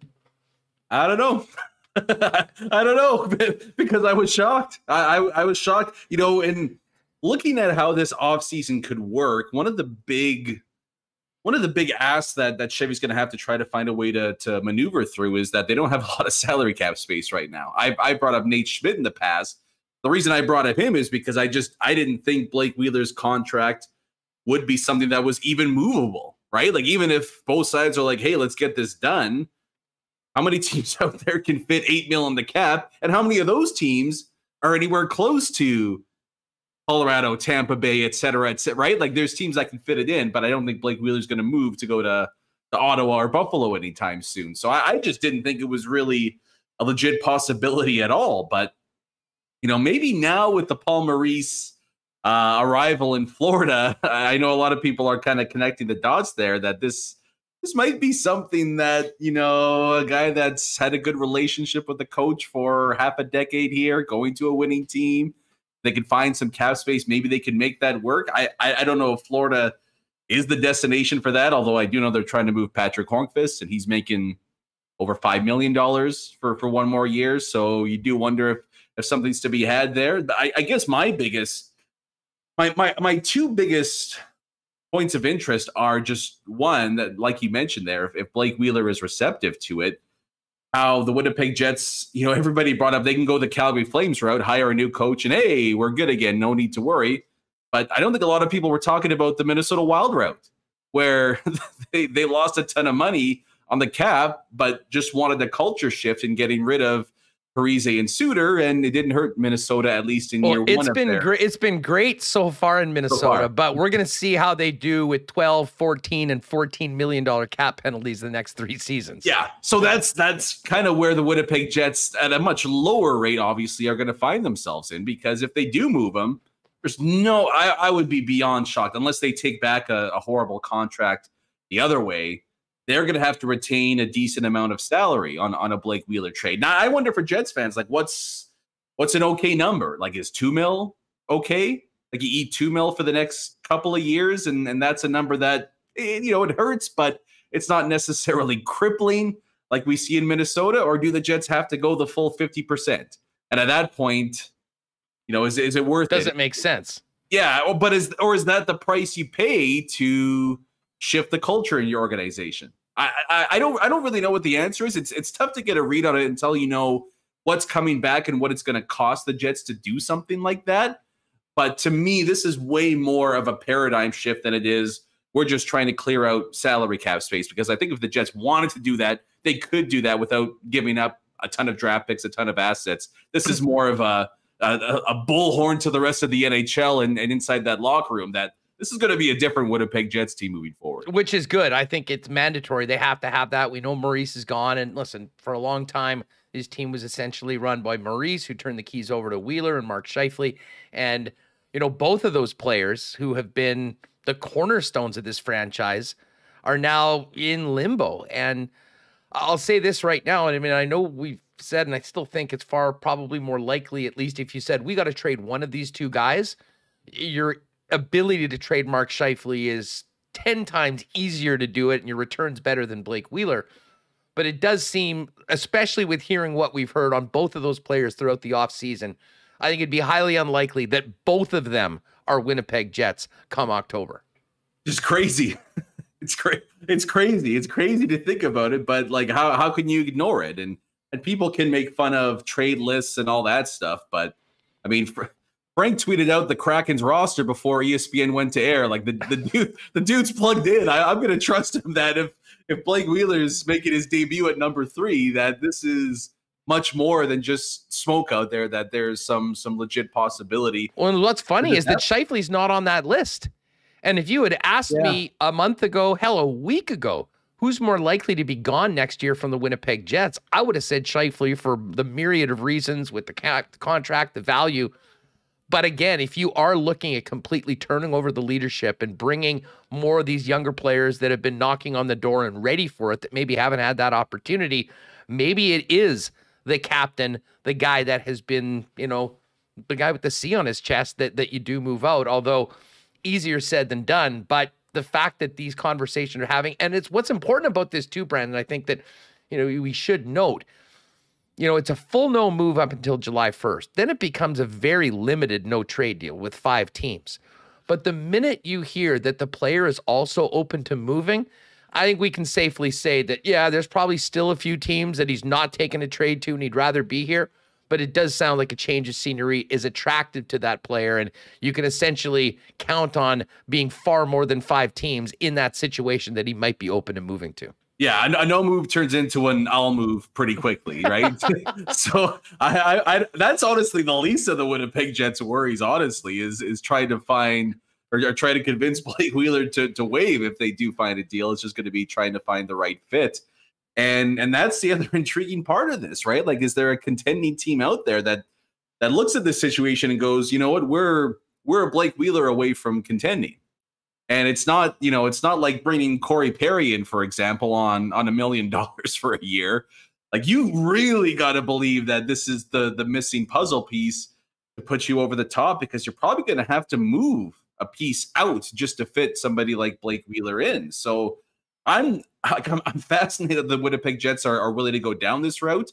I'm fascinated to see which teams are interested in trying to pull off this deal. I doubt the hometown Wild are going to be one of the teams that are going to have the cap space to do it. But the other intriguing part, just because you threw Scheifele in there too, is it immediately took me back to Connor Hellebuck's. Well, I guess it wasn't his presser, but just the revelation that Ellie's happy in Winnipeg as long as they're trying to win. And while the Jets could win a Wheeler and a Scheifele trade in the same offseason, I wonder if a Wheeler and a Scheifele trade would then mean 37 wants to find his way out the door, even if the team might be in a better spot. Well, I'll say this. You know what? I mean, I kind of think of the team as one thing and then Hellebuck as another, because he resides on planet Hellebuck, which is in another galaxy and solar system, I think, mentally, from most of the other players. And I say that with the most admiration. I mean, he's a goalie. Goalies are weird. He's a really good one. It seems like the better the goalies are, the more out there they are. But you're right. I mean, for a guy that's just looking out, although he would have seen what had happened last year, he was victimized by a lot of it, by the lack of buy-in, particularly by Mark, and, listen, it's great to get those points, but if, 37's fishing the puck out of his net repeatedly, I mean, that will make an impact. But it does seem to be, as much as we're talking about, there's, people say, well, you can't trade Scheifele because, there's no way you can win that trade. It's pretty clear from everything that we're hearing right now and everything that we saw last year and we heard at the end of the year, that as much as, there's a risk involved in what you're doing by moving one of these players out, the concept of addition by subtraction to the atmosphere around the team, to the team concept and what other players might do in their absence is a big part of these conversations as well, internally. Yeah, well, the Winnipeg Jets went down this route before too, trading Jacob True, albeit for much different reasons, right? But trading the most talented player in the deal and everybody assumed it was a loss, in the short and long term. And, even after a down year for Pionk, I don't think anybody here in Winnipeg wants to redo that deal, right? So it is possible to make a trade, including somebody as skilled as Mark Scheifele. And while on the surface you might not win it, it turns out that it could work in your favor right away. But that's look what Colorado did with Duchesne. Yeah, I was just going to say that, right? Like, and it might not bear fruit in game 1 of next season. Maybe it takes a year or whatever it is, but like all you're trying to do as a GM is improve your team any way you can. And while I would always lean towards, dealing the best player at a trade is usually going to end up poorly for you, sometimes I think there are extenuating circumstances to where it's the right move and maybe the only move for your team. And I think the Winnipeg Jets find themselves in that, in that mold right now. And again, I think if they do go down that route, there's more than enough teams out there in the NHL that'll pony up big time for Mark Scheifele. Like, they're not going to care about the defensive this, lack of buy-in that. They're going to see, what's that? 90 points, $6 million cap. Yeah, we're gonna pay up for that. We're gonna worry about all that. That's a problem. I believe that 100% as well. So if it's a team like Carolina, which I think is a great fit for the Jets, a team that probably looks like they need a bit of a secondary offensive punch and looking to take that next step after a disappointing playoff exit. If it's Marty Necas and somebody else, hey, maybe Necas comes in next year and puts up 60 some odd points. Or you trade him to LA, who's looks to be extremely aggressive again. They were in the Eichel sweepstakes. Maybe God help Winnipeg if we get Quentin Byfield here. That would be just something else, right? But like, there are ways where the Jets can turn this situation from a dicey one into both a win in the now and a win, maybe more importantly in the future, maybe 2-3 years down the road, when this team might be, when you take a look at all the pieces that are here right now, might be more able to contend once Colorado and Tampa Bay's windows have shut. Yeah, and you mentioned Byfield, and to me, God, I know like many people, we've spent a lot of time looking at cap friendly, looking at players, looking at their contracts, and best case scenario if they do make a deal like that. And again, it might be a bit of a step back right now, and other players will have to step up. But because of it's Winnipeg, because of the challenges that Cheveldayoff has as being the general manager here, as opposed to New York or LA, the guy I would like to see come back is a player that could be playing in the middle, but is at a different stage in their career. Byfield would be at the top of the list. I love Dylan Cousins. I don't know if there'd be any way that you could get him out of Buffalo.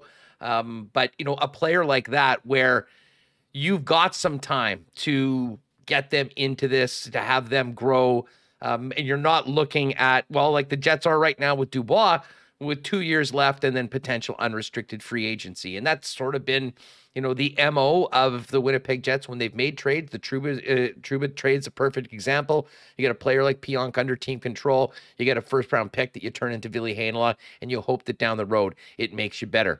I spent quite a bit of time talking about the Dubois report last night from Elliotte Friedman at the start, but I'm interested in your thoughts on it. I'm not surprised. This team had a miserable season. It sounded like it sucked to be in the locker room and be around the team last year, and they still don't have a head coach. So the fact that he's not saying, yeah, hit me up with an 8-year deal doesn't really surprise me. But what did you think of it? Yeah. What did you think was going to happen? Right? Like, I'm the same way as you. You think just, 8 years, $7 million, sure, I'll take it. No big deal. And it's funny because, a couple of weeks ago, I was on here saying what a long-term deal might look like for him. It wasn't, he's going to accept this long-term deal the second that it's offered to him. There's two things that stand out to me, really. The first is that, I don't necessarily blame the fans here for being this way, but it is a fatalistic bunch right now. Because the moment that report came out, it was, the city sucks. Dubois the organization is crap. It's falling apart. Keep in mind, that's just on Twitter. And Twitter isn't real life. True. And like the loudest Jet fans on Twitter are the most negative. There's a group of them that will whine or take the most negative angle on anything. And I'm not sitting here saying that this was good news by any stretch of the imagination. But yes, fatalistic is a great way of saying it. But I would offer you that that isn't real life. If you talk to fans that are actually at the games more often than not, they won't echo the things that we consistently get on social media. And unfortunately, that's not unique to Jet fans. That is just what social media is about. That's good. That's good then. I'm glad you brought me back to reality a little bit. But I mean, when you look at the situation, if you were Pierre-Luc Dubois, wouldn't you do the same thing? Right? Like I guess my initial reaction first was just nice bargaining tactic. Right? Like, yeah, put pressure as much as you can on management. Yeah, 2 years away. Yeah, I'm definitely going. I've already like for any 22, 23-year-old, if you think they've got their future mapped out more than like a couple of months ahead, you're kidding yourself. Yeah. But like obviously he's going to say something, or his agent, more importantly, is going to say something like that, leak it to the insiders, and hey, let's try to put a little more heat on him, and hey, maybe they offer something crazy on a 7 or 8 year deal, and we have no choice but to turn it down. But like if I'm in Dubois' shoes right now, to me, there's no reason that I sign anything other than a 1 year deal. Right? Like you get a chance to play beside one of, I imagine, either Kyle Connor or Nikolai Ehlers this season. There's a chance, and I don't know if he knows this or not, but there's a chance that, Mark Scheifele might be gone, and all of a sudden you're the de facto number one center. Maybe even, I know a lot of people bring up captain material with him, right? But like at least a letter on your chest, you can kind of take over the mantle of, hey, this is my team. Play 20 minutes a night. Maybe you have a career year. Then you head back to the negotiating table next year, a year away from UFA. If you like it, you can stay. If not, then you pretty much have complete destiny over where you spend the next decade of your life, right? So to me, unless the Jets really, really wow him with an offer and they do a bunch of things outside of the contract that you would be appreciative of. Massive Home Depot gift card. like a 7-Eleven Slurpee machine in-house, like Todd McCulloch, like something along those lines. I'm signing a 1 year deal, and we can revisit this next year. And even from the Jets side of things, it's not the end of the world. I mean, look at what Seth Jones got Columbus in that trade with Chicago, right? And he was a year away from free agency, publicly said, I'm never playing again. I want out. They were able to get a massive, massive haul for him. So, even if you're in the boat of, we want guys that want to be here, and if he's not going to sign long-term, we got to move him. Hey, enjoy the level of play that he gives you this year, and you're still going to be able to cash in on those chips if you want to go the trade route next year. Brandon Rewucki is with us here on Winnipeg Sports Talk Daily. Make sure to check out the latest from him at Skates and Plates, wherever you get pods. We're going to play the comments from Maurice a little later on from another masterclass in press conference operations. But what did you think? What was your reaction when you heard that Mo is the new head coach of the Florida Panthers? I guess I got to be honest, because that's please do. Please be. I thought it was a prank. I thought I think it was Drager that had it first. Like I had to do is it like at DDD Darren Drager or something like that? Like I still can't believe that this is the route the Panthers went. I'm beyond shocked. Beyond shocked. Especially as everybody in Winnipeg knows, if the Panthers' goal is to become a more, like, if you're going to term the Panthers as something, you'd probably say something along the lines of insanely skilled offensive team that might need to improve inside their own zone. Where does that sound familiar? It's basically been our lives for the past 5 years. So it's this crazy combination. And like, I don't want to make this a bash Maurice session or anything like that, but it's just, like, to me, this is just a terrible fit between coach and team. I don't get it at all. And I can, like, for me, seeing what Brunette did with the team, I'd be okay with giving him another shot. And hey, maybe a year of experience, he's able to figure some things out when it comes to the postseason. But like, I also do get, if you're Panthers ownership looking at this and going, like, we got to win now. We can't wait for a coach to maybe figure it out. We got to find a guy that can do that. I don't know, man. To me, there were better fits out there. And I mean, one of them includes That could have the Brinks truck for Barry Trotz if you really wanted to go that route. I'm still stunned. I don't know if I'll ever get. I don't know when it's actually going to hit into my head that Paul Maurice is going to coach maybe one of the, if not the most talented team in the NHL right now. But having said that, on his side, that's a pretty damn good upgrade. Like from Winnipeg Winters to Florida Summers. Like that's. You want to talk about a turnaround? I don't know if the Panthers' defensive turnaround is going to be as steep as going from Winnipeg Winters to Florida Summers. Yeah, no doubt about it. Well, we'll play the comments from Maurice a little later on. I'll say this about Paul. He is obviously and we know how charming, how commanding he is when he speaks to the media and to the fans.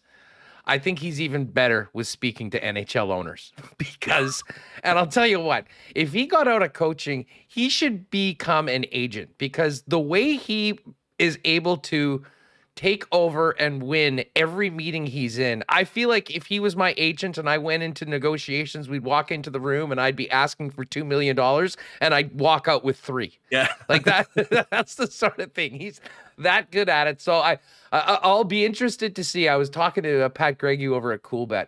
I was thinking, hey, can we get a line on will Paul Maurice be the head coach of the Florida Panthers on January 1, 2025?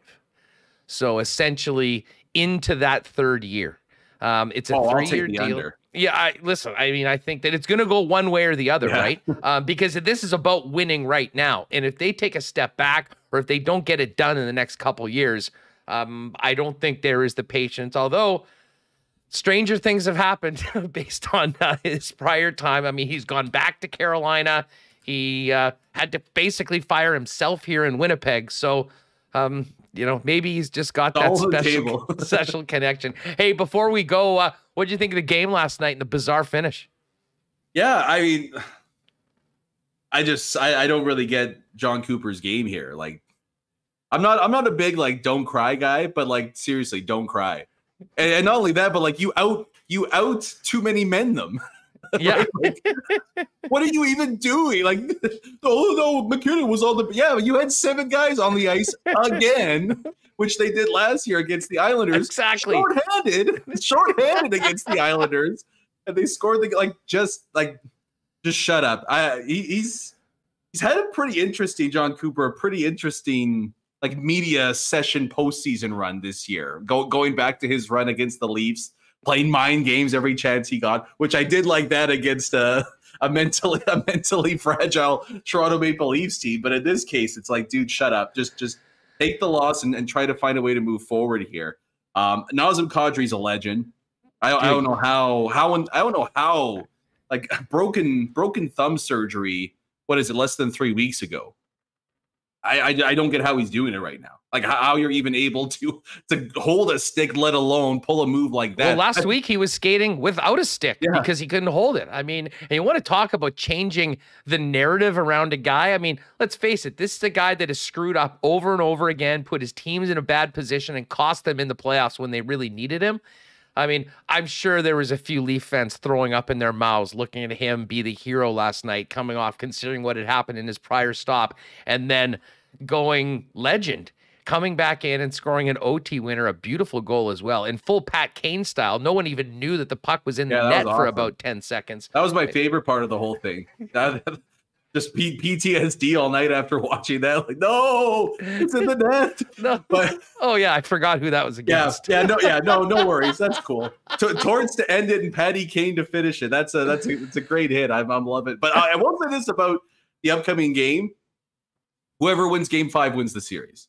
I do think. Wow. I do. Even though Tampa Bay is doing their Black Knight from Monty Python on the Holy Grail impression.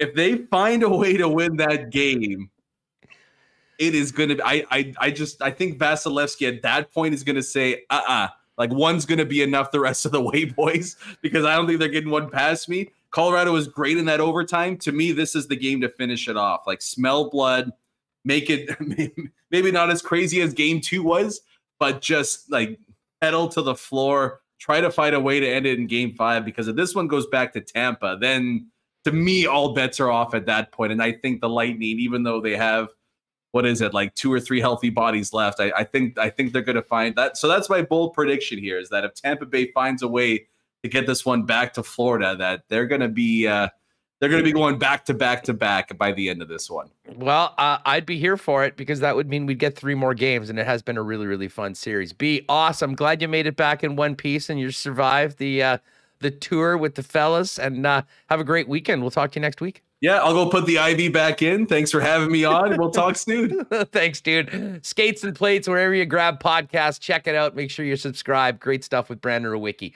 All right, Steve Kouleas coming up in a few minutes. We will get to those comments from Paul Maurice. I'm looking forward to hearing from them.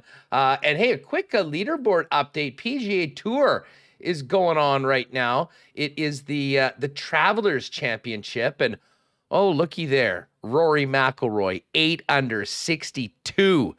And 8 under 62. Xander Schauffele, a 7 under 63. Webb Simpson in at 6 under.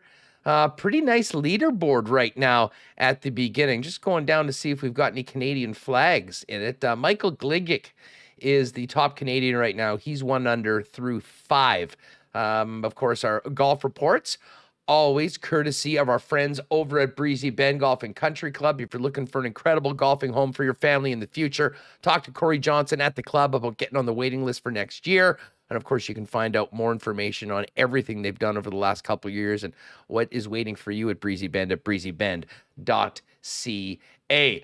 Bombers tomorrow night, 7:30 game. Princess Auto tailgate party gets going at 5:30. Great deals beforehand. $5 beers, $3.50 hot dogs, $3.50 soft drinks, entertainment from our guy DJ Finesse, and some giveaways from the Princess Auto gang as well. If you're heading to the Bomber game tomorrow, get out there a little bit early, just outside the stadium. It is the place to be before the game. The Princess Auto tailgate party for all Blue Bomber games this year.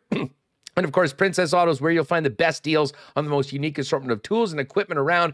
Everything you need to complete the projects on your list or start something new is at Princess Auto. You can visit them at one of 2 Winnipeg locations, Panet Road, Portage Avenue West, or shop online 24/7, 365 at princessauto.com.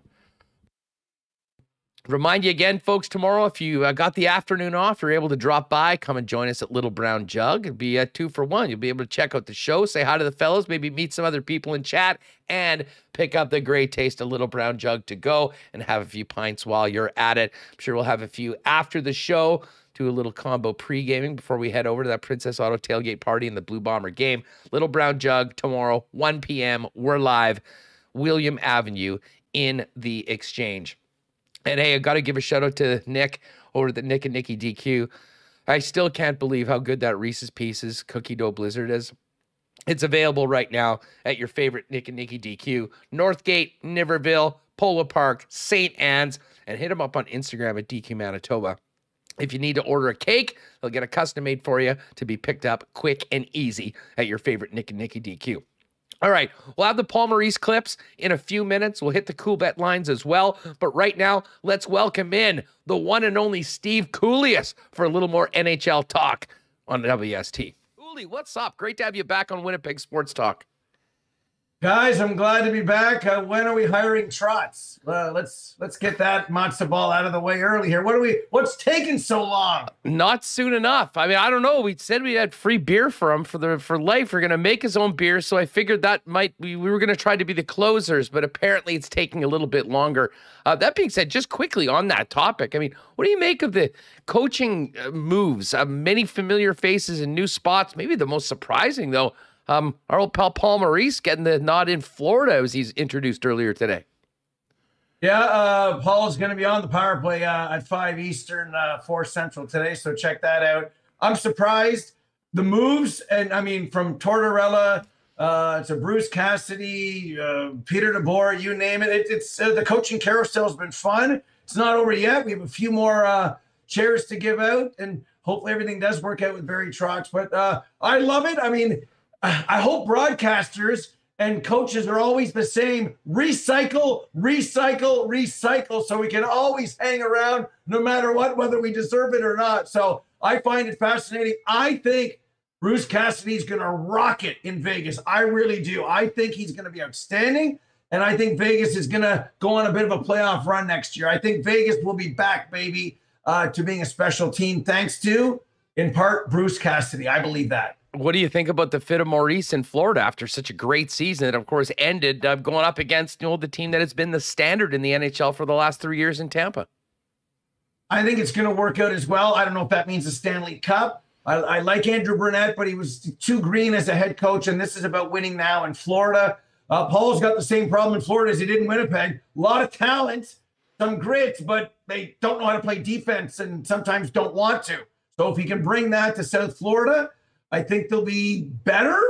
Can they beat the Tampas of the world before certain teams age out? I don't know, but there's a lot to like there. And I guess from Winnipeg winters to South Florida winters, it'll be a little bit different, if you know what I'm saying. No idea what you're talking about, Steve. Steve Kouleas with us here on Winnipeg Sports Talk. What do you think about a potential fit, though, here in Winnipeg for Barry Trotz? For, a myriad of reasons. The defense you talked about, and also a guy that I think would come back and really immediately re-energize a fan base that, was feeling the disappointment of the last couple seasons. It's got to be Barry. It's Barry for all the right reasons. There's enough goaltending, defense men, skill up front to make it work. It's about winning that 2-1 game instead of having to come back trailing Vegas 4-2. Remember that? Winning in overtime or having a 4-2 lead. There's been too exciting games. Let's dumb it down a little bit so the Jets can win a close regular season game and then have playoff success. They don't have to be boring. They just have to be a little less exciting when they've got the lead. I'm not asking too much. So give Barry what he wants. Don't go cheap here. Free beer's one thing. Give him the Sazich and get him signed to a 4-year deal at $4 million. That's the going rate. And get it done. And he will bring Winnipeg Jets success in the playoffs. I believe that. Yeah, I don't think the Sazich is going to be a problem. The fact that there's $4 million on the table to not coach might be the biggest challenge right now, the Winnipeg Jets. But I think everyone excited and somewhat optimistic that in the next week or so we'll get some clarity, and hopefully that has Barry Trotz coming back to Manitoba to be the head coach of the Winnipeg Jets. Let's get to the Cup final. What an absolutely bizarre ending to the game. Steve, I'm still wrapping my head around what happened. I mean, we heard Jon Cooper with his impassioned media speech afterwards, and he talked more today because of how frustrated he was at apparent too many men. How does that happen? And is it partly an account of the fact that most people didn't even know that the puck was in the net for a little while before the celebration started? I mean, how do we make sense of what happened last night? Well, it was a great up. Kemper to Arturi Lehkonen and over to Kadri, who made a great play. That's the modern attack the triangle, and McDavid's perfected it better than anyone else. I mean, Mario and Fedorov did it back in the day. Maybe not as good, but anyway. And you either go short side shelf or low blocker, and this one went under the blocker and in. So I wouldn't have called too many men on the ice. And I love Jon Cooper as a person and a coach. He's a Hall of Fame coach, and he's a Hall of Fame person, and he's great to us. But let's be honest, boys. In watching that game, it was Hudson Bay flipping rules in the third. Each team already had their 2 power plays, and they weren't calling anything. If you Howie Meeker stop it right there, Tampa's got 7 men on the ice, and Colorado has 6. The fact that Kadri cheated at the beginning of the shift, and then McKinnon comes over, he did gain an advantage. How big it is, we can debate. But then he skates the puck into 27 and 98. That's McDonough and then Sergachev, and beat Sergachev. If it went Kemper right to Kadri and McKinnon was not near the bench, I probably would have blown the whistle dead. But the way it transpired, and nobody knew when we signed off the air last night, did anyone say, did Ray Ferraro say, whoa, they got away with one? Did Craig Simpson? No. Everyone was saying, did the puck go in? Oh, yeah, it did go in. Colorado's up 3-1. What a great story for Nazem Kadri. So the way the game was going and the way the game was called, I wouldn't have called it the way it transpired either. So we can argue that till we're blue in the face. We can argue if we've gone backwards. No crackdown last night. But to me, the team that should have won still won. We should be at 3-1. So at the end of the day, even though we've taken a rocky road to get there, Baskin-Robbins, We're still where we should be. 31 flavors, free one Avalanche. Steve Kouleas with us here on Winnipeg Sports Talk Daily. So what do you make of what Cooper had for us after the game? Was that a matter of being legitimately devastated at a game and, kind of face value, or knowing what was to come and the uphill battle, looking to try to get any advantage possible going into game 5, remembering that maybe they got the short end of the stick on a game-winning goal? Yeah, it's probably both. I mean, if I know a lot of people take a lot of mulligans when they golf, sometimes even when they're not supposed to. I would have said to Jon, if I knew you were going to do that, I would have told you not to do it.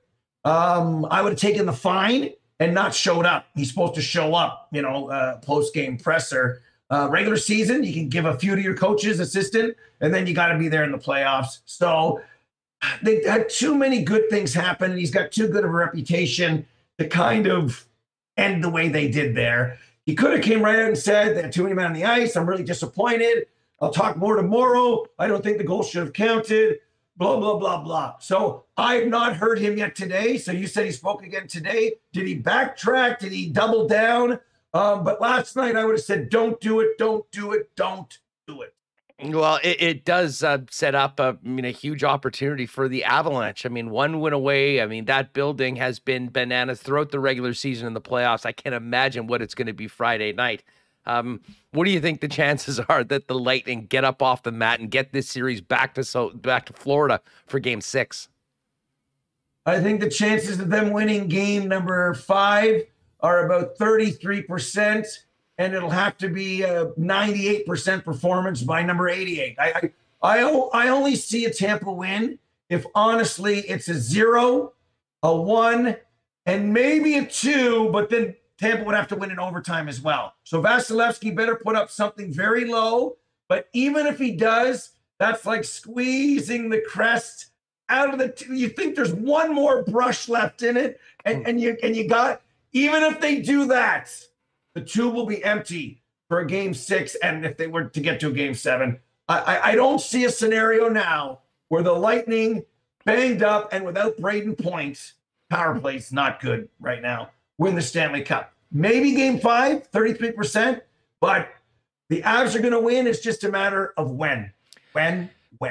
Cool. You've covered Nazem Kadri for a long time, and I mean, his legacy up until now had been stupid decisions in the playoffs that had really cost his team and himself. The OT winner in the Cup final to get his team within a game of winning the championship. How might that change Kadri's playoff legacy going forward, considering his heroics last night? I think it's just going to make a you can change story with the cherry on top if they end up winning. It's going to be, see, this guy was so good, that was a hothead, that made a mistake, that made a mistake, that made a mistake. And if at first you don't succeed, try again. Give him another chance. And look what he's done. The fact he said, I'm coming back on that Instagram post, despite having a broken finger and surgery, and then scores the overtime winner in game 4, is something special. Nobody would not want to have Nazem Kadri on their team. Let's be honest. That was never an issue, notwithstanding his mistakes. It might be time to move on from a certain team, but he's an elite second-line center. They slot in so nicely, don't they? McKinnon, Kadri, and then JT Compher. This will make it look like, yeah, you can change, you can learn, and then he'll head off into free agency. I don't know if he'll ever really be a true number 1 center. That's never been the case. He was a 3 at time in Toronto, but he's a perfect number 2. And this is it's gonna write itself if the Avalanche do win the Cup in game 5, 6, or 7. I'm sure his agent was quite happy with what transpired last night, heading into unrestricted free agency. Cool. When you look at the Avalanche, let's say that they win this. I mean, if you had to vote on a Conn Smythe winner right now from Colorado, who gets your vote? I think the only real runaway leader is probably Cale Makar, and it's not crazy. And I don't think we have a lot of contenders. I mean, if Tampa's going to win the Cup, and we're going to, there's not going to be a losing Conn Smythe winner on Tampa. Vasilevsky would have to go 0, 1, 0, and then he would get it. Or Stammer would have to score 3 overtime goals, or Kucherov. I think right now the only player on the board is Cale Makar. I feel that way. Unless something really dramatically changes, he's been the most consistent throughout all the series. And this series, Nate McKinnon was kind of struggling getting points until he scored off his skate last night. He was playing well, but wasn't finishing. So I think we're in the Cale Makar club, and I'm okay with that. I don't think there's a lot of argument. Yeah, I mean, the one guy that we heard more talk about at the beginning of this series was Nichushkin, and I'm with you. I mean, I think it's Cale Makar and then everybody else. But Nichushkin is such a fascinating story. I mean, Cooley, this guy was a first-round selection, 10th overall by Dallas, played 57 games in a season just like 4 years ago and had 0 goals. How does a guy go from that to where he is right now, and what lessons will NHL GMs take from Valeri Nichushkin's emergence with Colorado, considering his disappointing early years in the league? It's got to be a scenario where who's the next Valeri Nichushkin? Who else is out there underachieving? Who else is out there? Remember, you have to have believed in him. He had to be elite, a first. Like, you're not going to say, I got a 7th round pick over here. I don't think it works like that. It's got to be somebody else that there were great expectations. It didn't work for whatever reason, or in Dallas's case, they were too defensive. So maybe there's a team that is too defensive or has a defensive-minded coach that has someone that you think is a diamond in the rough. Is there really another Artemi Panarin out there? People say KHL. Let's go to the KHL. Let's get Kuzmenko, whatever his name is, Vancouver. I think a Panarin's a one-off. The Nichushkin story is probably a one-off, but GMs will look under every rock to see if there's something similar. But you are right, Andrew. It is an unbelievable story, my friend. Hey, Cooley, just bringing it back to the Jets for a minute before we break. We heard Elliotte Friedman last night report that Pierre-Luc Dubois is planning on testing unrestricted free agency in 2024. 2 years left on his deal, or 2 years of team control, I guess I should say. 2 years left of Mark Scheifele under contract. There'd been plenty of speculation that maybe Scheifele would be on the way, and we all know that the Winnipeg Jets traded Patrick Laine to get Pierre-Luc Dubois. Put the GM hat on right now. I mean, how challenging is maneuvering through these next couple years for Kevin Cheveldayoff and the team here in the Peg? It will be, but I don't think he has to go through the pylons just yet. I think he'll have to draw out what Lou Lamoriello taught us, the 6-month, the 12-month, the 18-month, the 2-year, the 3-year plan, and be ready to change it at 5 seconds notice. So there's time to get the coach, to create a system, to win, go on a bit of a run. Let's just say the Jets do what the Rangers did this year. Then you say to Pierre-Luc Dubois and Mark Scheifele, what's going on? Say one stays and signs an extension, the other one's not sure. Then you can decide if there's a trade in the works there. In a perfect world, how wouldn't you want these two guys long-term to be your 1 and 2 line centers down the middle for a extended period? I think that's realistic, but if one stays and one goes, then you make sure you get something for them. It will be challenging, but the decisions and the pylon maneuvering doesn't have to be made yet. Not quite yet. It will probably in 12 months from now, my friend. Hey, Cooley, last one on the way out. I mean, we'll finish up the cup and then boom, we're right into the draft in Montreal and then into free agency. How busy do you think the draft floor will be trade-wise, and what intrigues you about what's to come in Montreal outside of obviously the players being selected? Well, having been on the floor and doing the show from the floor for Sirius XM, if there's no movement or no hockey trades, then it does drag a little bit. God bless the 15th overall pick that most people have never heard of or seen play, but are suddenly experts on the subject. That's just a little broadcasting joke for us. It has to have some element of wheeling and dealing. And because it's a bit later, and we're getting back on schedule, I hope the GMs have done their due diligence and we do get trades on the floor. I'm holding out hope, but I'm not holding my breath. I mean hockey trades. I mean trading Mackenzie Blackwood. I mean trading William Nylander. I mean trading Jacob Chikrin. I'd like to see those types of things because we go draft, UFA, and a shorter summer. So get on your horses, GMs, and make these type of trades because the clock is ticking. So give us something exciting, or this could be a long Montreal night. Cooley, thanks so much for doing this. Really appreciate it. Say hi to Paul Maurice and wish him well for us down in Florida when you talk to him a little later on. And can't wait to hear more of what you and Craig have going on the Cool Button podcast. Really enjoying it. Thank you so much, Andrew, Mike, all my friends in Winnipeg. In Barrie, we trust. Let's do it on Canada Day, okay? And I'll say hello to Paul for you guys. I promise. Great stuff with Cooley. Love the energy. And of course, you can check him out at Sirius XM NHL Radio. All right. We promised you we'd play a little bit of Paul Maurice's comments from earlier today. A little bit of a throwback to all those press conferences here in Winnipeg. We'll do that in just a second. Just before we do that, though, do want to mention that Friday night, Bombers, Ticats, the CC will be flowing. Of course, Canadian Club is a proud sponsor of the Winnipeg Blue Bombers and the official spirit of the club. And you can get your favorite Canadian Club cocktail at the game. And of course, before as well at the Princess Auto tailgate party. Now, you can also pick up the drink of the summer, the ready to drink Canadian Club and Ginger at, well, your favorite local beer store. But if you pop by the Canadians beer stores this month, with every 6-pack, you get a free slim can Blue Bomber koozie, and you'll be entered to win an autographed Blue Bomber jersey. Hey, I got to give a shout out to our friends at Boston Pizza. Met Greg and a couple of the other boys down at Boston Pizza last night for the game. Always great to be watching on the big screen with big sound in the Boston Pizza Lounge, and had a chance to check out that new summer menu, the Carnitas Pizza, tacos, pizza flights are back.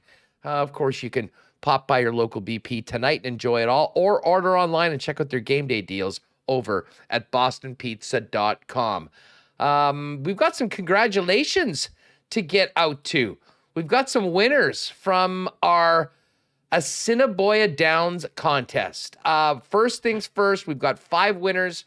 You all are going to be invited to join myself and Michael Remis out at the Downs on Tuesday, July 12th. We're going to be set up in the terrace dining room. We'll be able to, everyone will get a complimentary buffet, the incredible world-famous prime rib buffet at Assiniboia Downs. Really looking forward to it.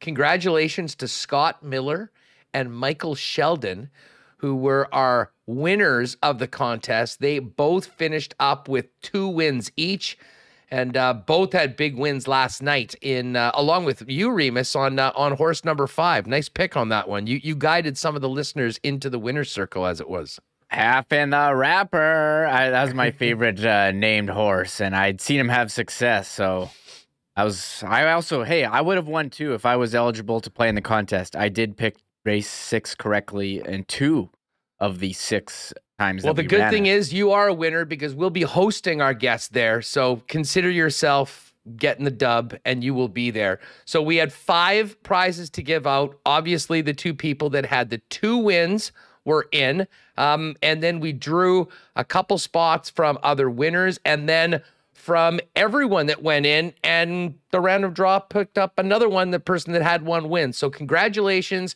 to Bridget Flynn, Sean Lishka, and Paul Sabaris, who were the other winners, and they both had a number of entries in and both actually did win a race. So Scott Miller, Michael Sheldon, Bridget Flynn, Sean Lishka, Paul Sabaris, book off Tuesday night, July 12th.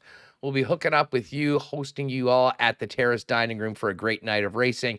And I do believe they're going to have one of the races that night will be a Winnipeg Sports Talk race. So you'll all be welcome to come down with us. We'll greet the winning horse in the winner's circle, get some pictures. Should be a really, really fun night. Thanks again to Sherry and Darren and the gang at Assiniboia Downs for pulling this off. And we'll look forward to having you out there. So congratulations to everyone. And thanks for playing. Maybe we'll do it again a little bit later on this season. Live racing is back Monday, Tuesday, Wednesday. And of course, you can bet at hpibet.com if you want to hit on some of the other tracks around the world. I was looking at Woodbine this afternoon. Might throw a toonie on one of those other races. Of course, you can find out more at asdowns.com. All right. We got to get to the Coolbet lines. A little bit more on the Bombers. And don't forget, by the way, if you're with us on YouTube, at 3 o'clock or thereabouts when we finish, we'll kick you over to DB and Walby, who'll be doing their Bonfire Game Day show, getting ready for tomorrow night's game. If you're with us on YouTube, just stick around. And by the way, if I haven't mentioned already, great numbers today in the show. Hit that red subscribe button if you haven't already. Welcome to everyone new that maybe you're just finding out about us as we grow the channel. We're here every day, 1 o'clock Central Time on YouTube. Help the boys out, hit that red subscribe button, hit the thumbs up as well, and join us daily here on Winnipeg Sports Talk. All right, before we finish up and get to the, well, we do want to hear what Jon Cooper had to say. We were just sort of referring that to with Cooley. We do have a clip from Jon Cooper, but I think everyone interested to hear new Panthers head coach Paul Maurice and what he had to say after being pretty quiet for the last 6 months. Maurice met the media today in Florida.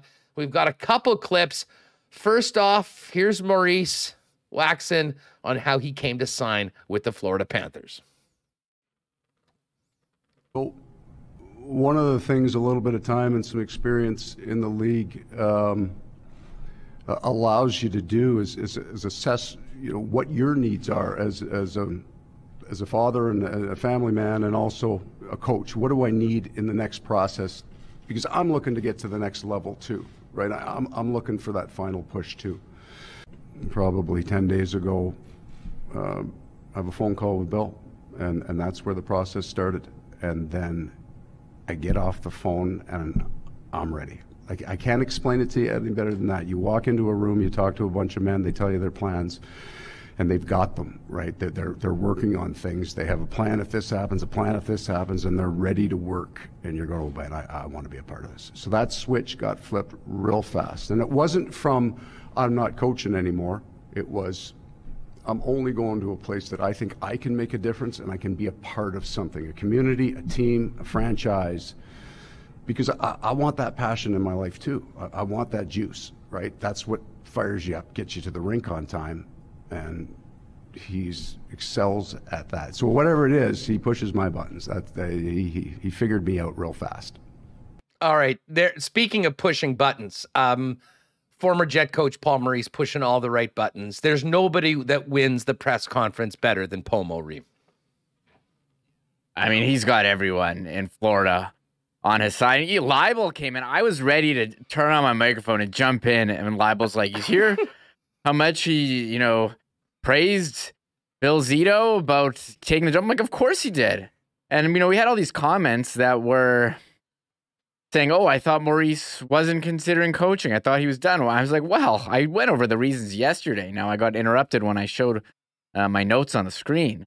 But, you go from, not coaching to a 3-year contract, go from Winnipeg to Florida.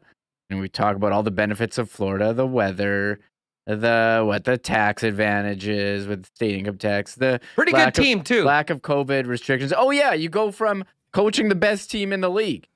So in the regular season, who wouldn't want to do that? Like this was the perfect. You couldn't have asked for a better situation for him as head coach. So of course he's gonna come back to coaching. So good. Congratulations to him, and I wish him all the success. But it's hard.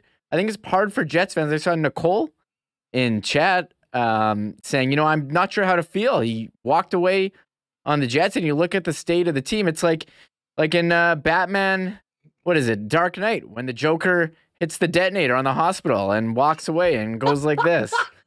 No, I'm not saying he's wearing a nurse costume, but... we've heard about all the turmoil in the Jets locker room and how many players want out. This guy's scooting. It was on his watch. It was on his watch. And listen, there's no doubt that he's a big part of what has been left here. I'm getting flashbacks of The Simpsons when Lyle Landley sells them the monorail and bails and the monorail crashes. I don't know why that just came to me, but I wish him the best. He was great, great for the first couple of years. Took him to a conference final. He's taken Carolina to a Stanley Cup as well. But I think there's some mixed feelings here for Jets fans. How often do you see a coach walk away like he did from a team? It's very rare. It was a rare and weird situation here in Winnipeg. The Jets are moving on, and Paul Maurice has moved on to the Florida Panthers. And I agree with Brandon when he said, like, the Jets were kind of similar, offensive team that couldn't play defense, and they couldn't play defense here. I don't know. So I don't know what the fit is, but he's got a lot of experience, and he has had success. So, well, he's certainly charmed the people in Florida, and obviously said the right things to ownership. Here's one more clip from Paul Maurice, who was asked about being burned out last year and walking away. I critique my own performance. So most nights in the NHL, if you walked off the bench and the team lost a game, I'm not looking at the player's performance. What did I do that day that I missed something? Always feel like if you don't win, you miss something. Now, you're not going 82-0, but so I judge my own performance. And some of it is, at times, can be a perceived lack of efficacy at times. So you push hard, and you get this big return the first time you push that button, and every time you push that button, there's slightly less return, right? It's a little harder to drive it. And I know, even though, God, those players never quit, they worked hard right till the end. I know that I wasn't producing at a level that I expect myself to produce. I expect myself to have an impact in the room and to be able to change things and push things. And I didn't feel I was having that effect. So on my own job performance, so that's where my love of the game comes. Come in and drive a group, right? Like, be a part of it. And I do. I love this game. But if you're coming to the rink now and you're not feeling that you're driving the group in a manner, you're not performing the way you need to perform, the part of this is experience. I know when they need a change. Unless you're winning Stanley Cups or driving right to that edge all the time, I think the coach's window is about 6 years. All right, there was just a bit of a longer answer from Paul Maurice speaking. I know people would be interested to hear a little bit more about what happened here in Winnipeg. I'm sure he'll be making the rounds, doing a number of interviews over the next little while. But moving forward, it'll be all eyes on the Florida Panthers. And the one thing I will say, Remo, and sort of the reason why I brought this up with Brandon, he does have the 3-year contract, but I really think that the expectations are immediate on Paul Maurice. And it will be really interesting to see how things work out in South Florida, because that's one hell of a hockey team. He's got a #1 center in Alex Barkov, which is one of the best two-way centers in the game. I don't think anyone will doubt that they've got the personnel there to challenge for a Stanley Cup. Now it'll be on Maurice to get them over to the top to, the one prize that he has never won, and that is getting his name on the Holy Grail. I mean, they just fired the Jack Adams Trophy winner. I mean, if that doesn't get you a job. Well, he didn't win. Nominee. Sorry. Nominee. You got Daryl nominated. Sutter won it. One of 3, the best coach in the NHL, got nominated for that season, and he did not get a job. So, yeah, the expectations are pretty high. And I mentioned all the reasons for Paul Maurice to want to go to Florida. Of course, how could I forget time zones? Yes, they're going to be staying. All the teams in their division are in the same time zone, Eastern, all time zones. So, big benefit there. No travel. You know what? Even with Maurice gone, we're still banning the time zone conversation on this program. It is what it is. We live in Winnipeg. We're in the central time zone. You're going to have to deal with that, because that is never changing as long as the Jets are in the National Hockey League. Hey, moving on to last night's game. We'll get to the Coolbet Lines. Of course, we've got a CFL game tonight to kick off the week. I think everyone pretty much heard what Jon Cooper had to say after the game last night.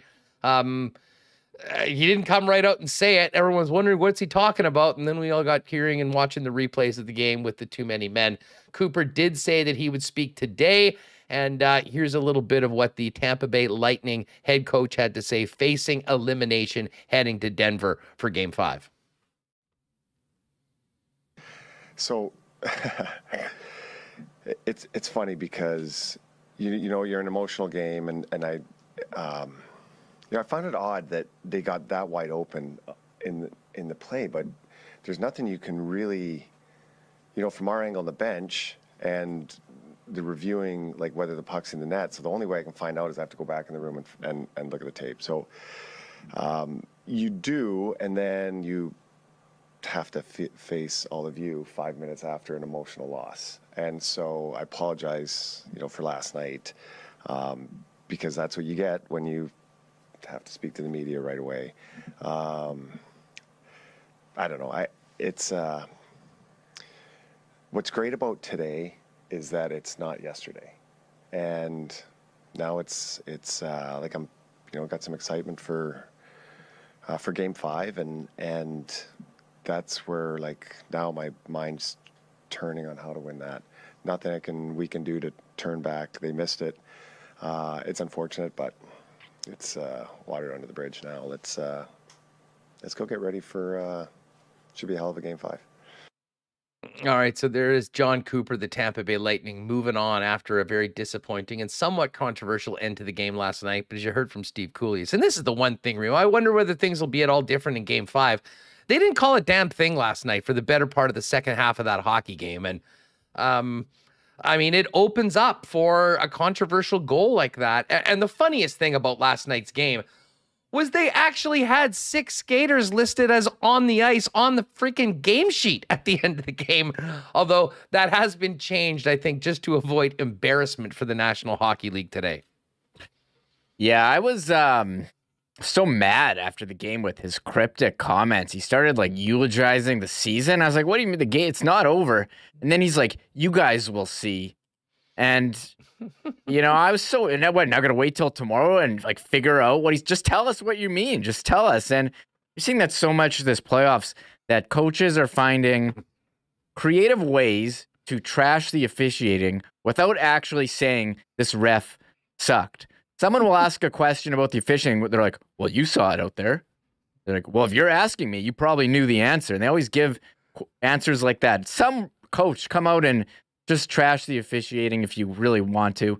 I agree. They called nothing. There are no penalties. There's hits from behind, holds.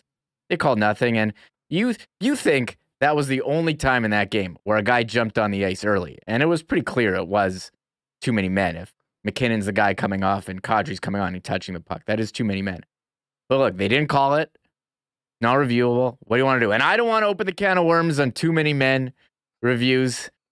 Horrible. More reviews. Horrible idea. We don't want that. So, look, you win some, you lose some. Last year, Tampa won one with 7 guys on the ice against Karma's a bitch, John. Islanders. I mean, whatever. It was great. First of all, that Lehkonen pass to Kadri in stride was beautiful. Kemper playing the puck. Colorado was dominant. They're deserving. I was so mad.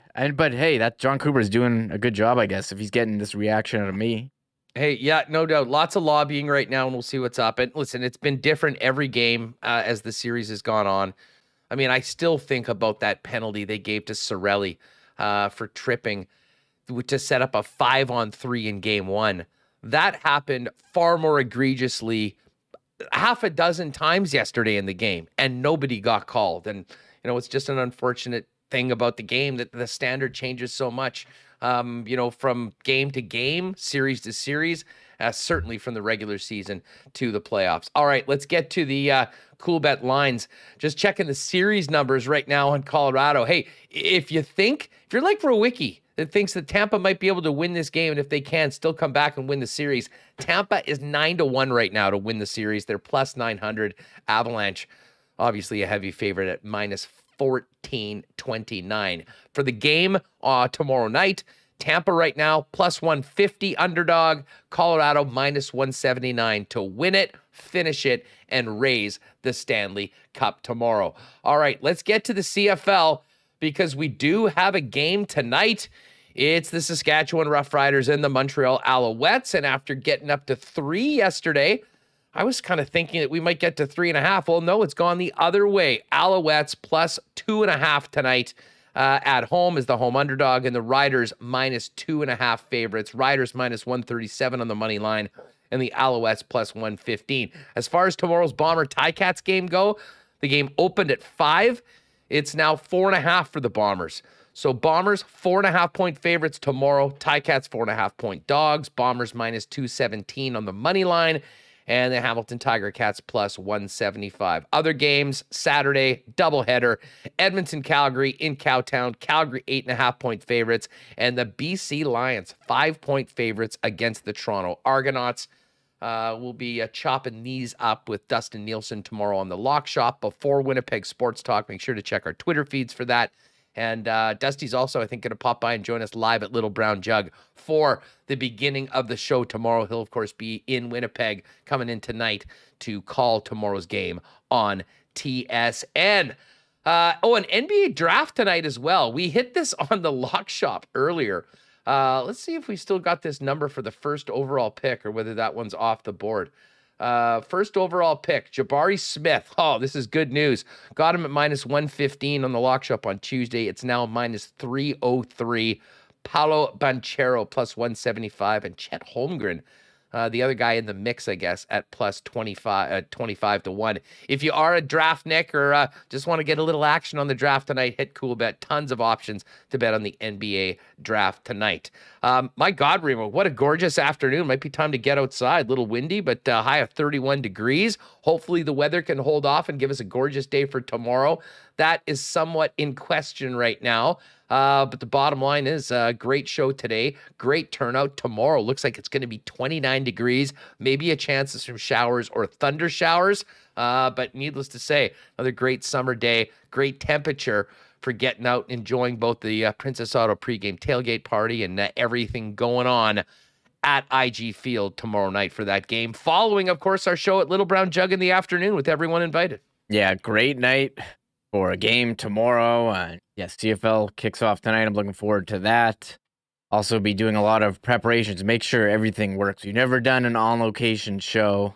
I think we're ready. I think I have all the equipment. I've been on location before, but having us both in the same spot and remote controlling has not happened. It's so, it's very different. Very different. One thing I can guarantee, the beer will be delicious and it will be cold and it'll all be there at Little Brown Jug. So pop down and join us tomorrow. We'd love to see you for that. Dave Asplin in the chat mentions, set your DK lineups. Damn right. I just got in under the wire. We've got 39 people right now for the CFL contest. So if you do want to play with us for this week's CFL DraftKings contest, go to the Winnipeg Sports Talk League. The contest is up. We can get up to 50 people in, but it'll be resized. So last call for Winnipeg Sports Talk DraftKings contest, $3 top 5 win. Always a fun way to add a little bit more to the weekend. All right, so tomorrow, pop by, join us at Little Brown Jug. We will have a pair of Bomber tickets to give away. We'll try and maybe get into the tickle trunk and have a few other things. And as I said, the best opportunity for the first time as we've been doing this to get people together and take the show on the road. Hopefully one of many, but it should be a great first time. And what a great place to do it down at Little Brown Jug in the Exchange. Don't forget, folks, hit that red subscribe button. Make sure you're joining us daily here on Winnipeg Sports Talk. Do us a favor, tell a friend about us. Still is funny how more and more people are finding out what we're doing here each and every day. And shout out to everyone listening on the podcast. If you do have the opportunity to get to Apple or Spotify, give us a 5-star rating and a little review. Certainly helps us grow the channel as well. Man, this has been fun. So great to have Matt Leibl back on the program. Kouleas is one of our favorites, and obviously Brandon always brings it when he's on the program, and no shortage of topics to get to today. Tomorrow, it's game day. Dustin Nielsen's going to be calling the game on TSN. He will join us. Murata Tesh as well, and Mike McIntyre is going to join us live at Little Brown Jug as well and kick it in the last half hour of the program. Fingers crossed we will be able to execute the marble race on location. We'll see how that goes, but the bottom line is I know it's going to be a lot of fun. Looking forward to seeing some of you guys in person. Pop by and see us tomorrow live at Little Brown Jug, and if you can't make it, just make sure you're joining us live on YouTube at 1 o'clock as usual, right here on Winnipeg Sports Talk. Thanks to all of our sponsors. Thanks to you for making us a part of your day. We'll see you tomorrow, either here on YouTube or live at Little Brown Jug. And of course, big game day tomorrow. We'll be all over it. Bombers, Ticats, and the latest Jets and NHL news right here on Winnipeg Sports Talk Daily. Oh my God! Oh! Shut it down! Let's go home! Thanks for tuning in to Winnipeg Sports Talk Daily. Make sure to subscribe on YouTube and your favorite podcast feed at winnipegsportstalk.com.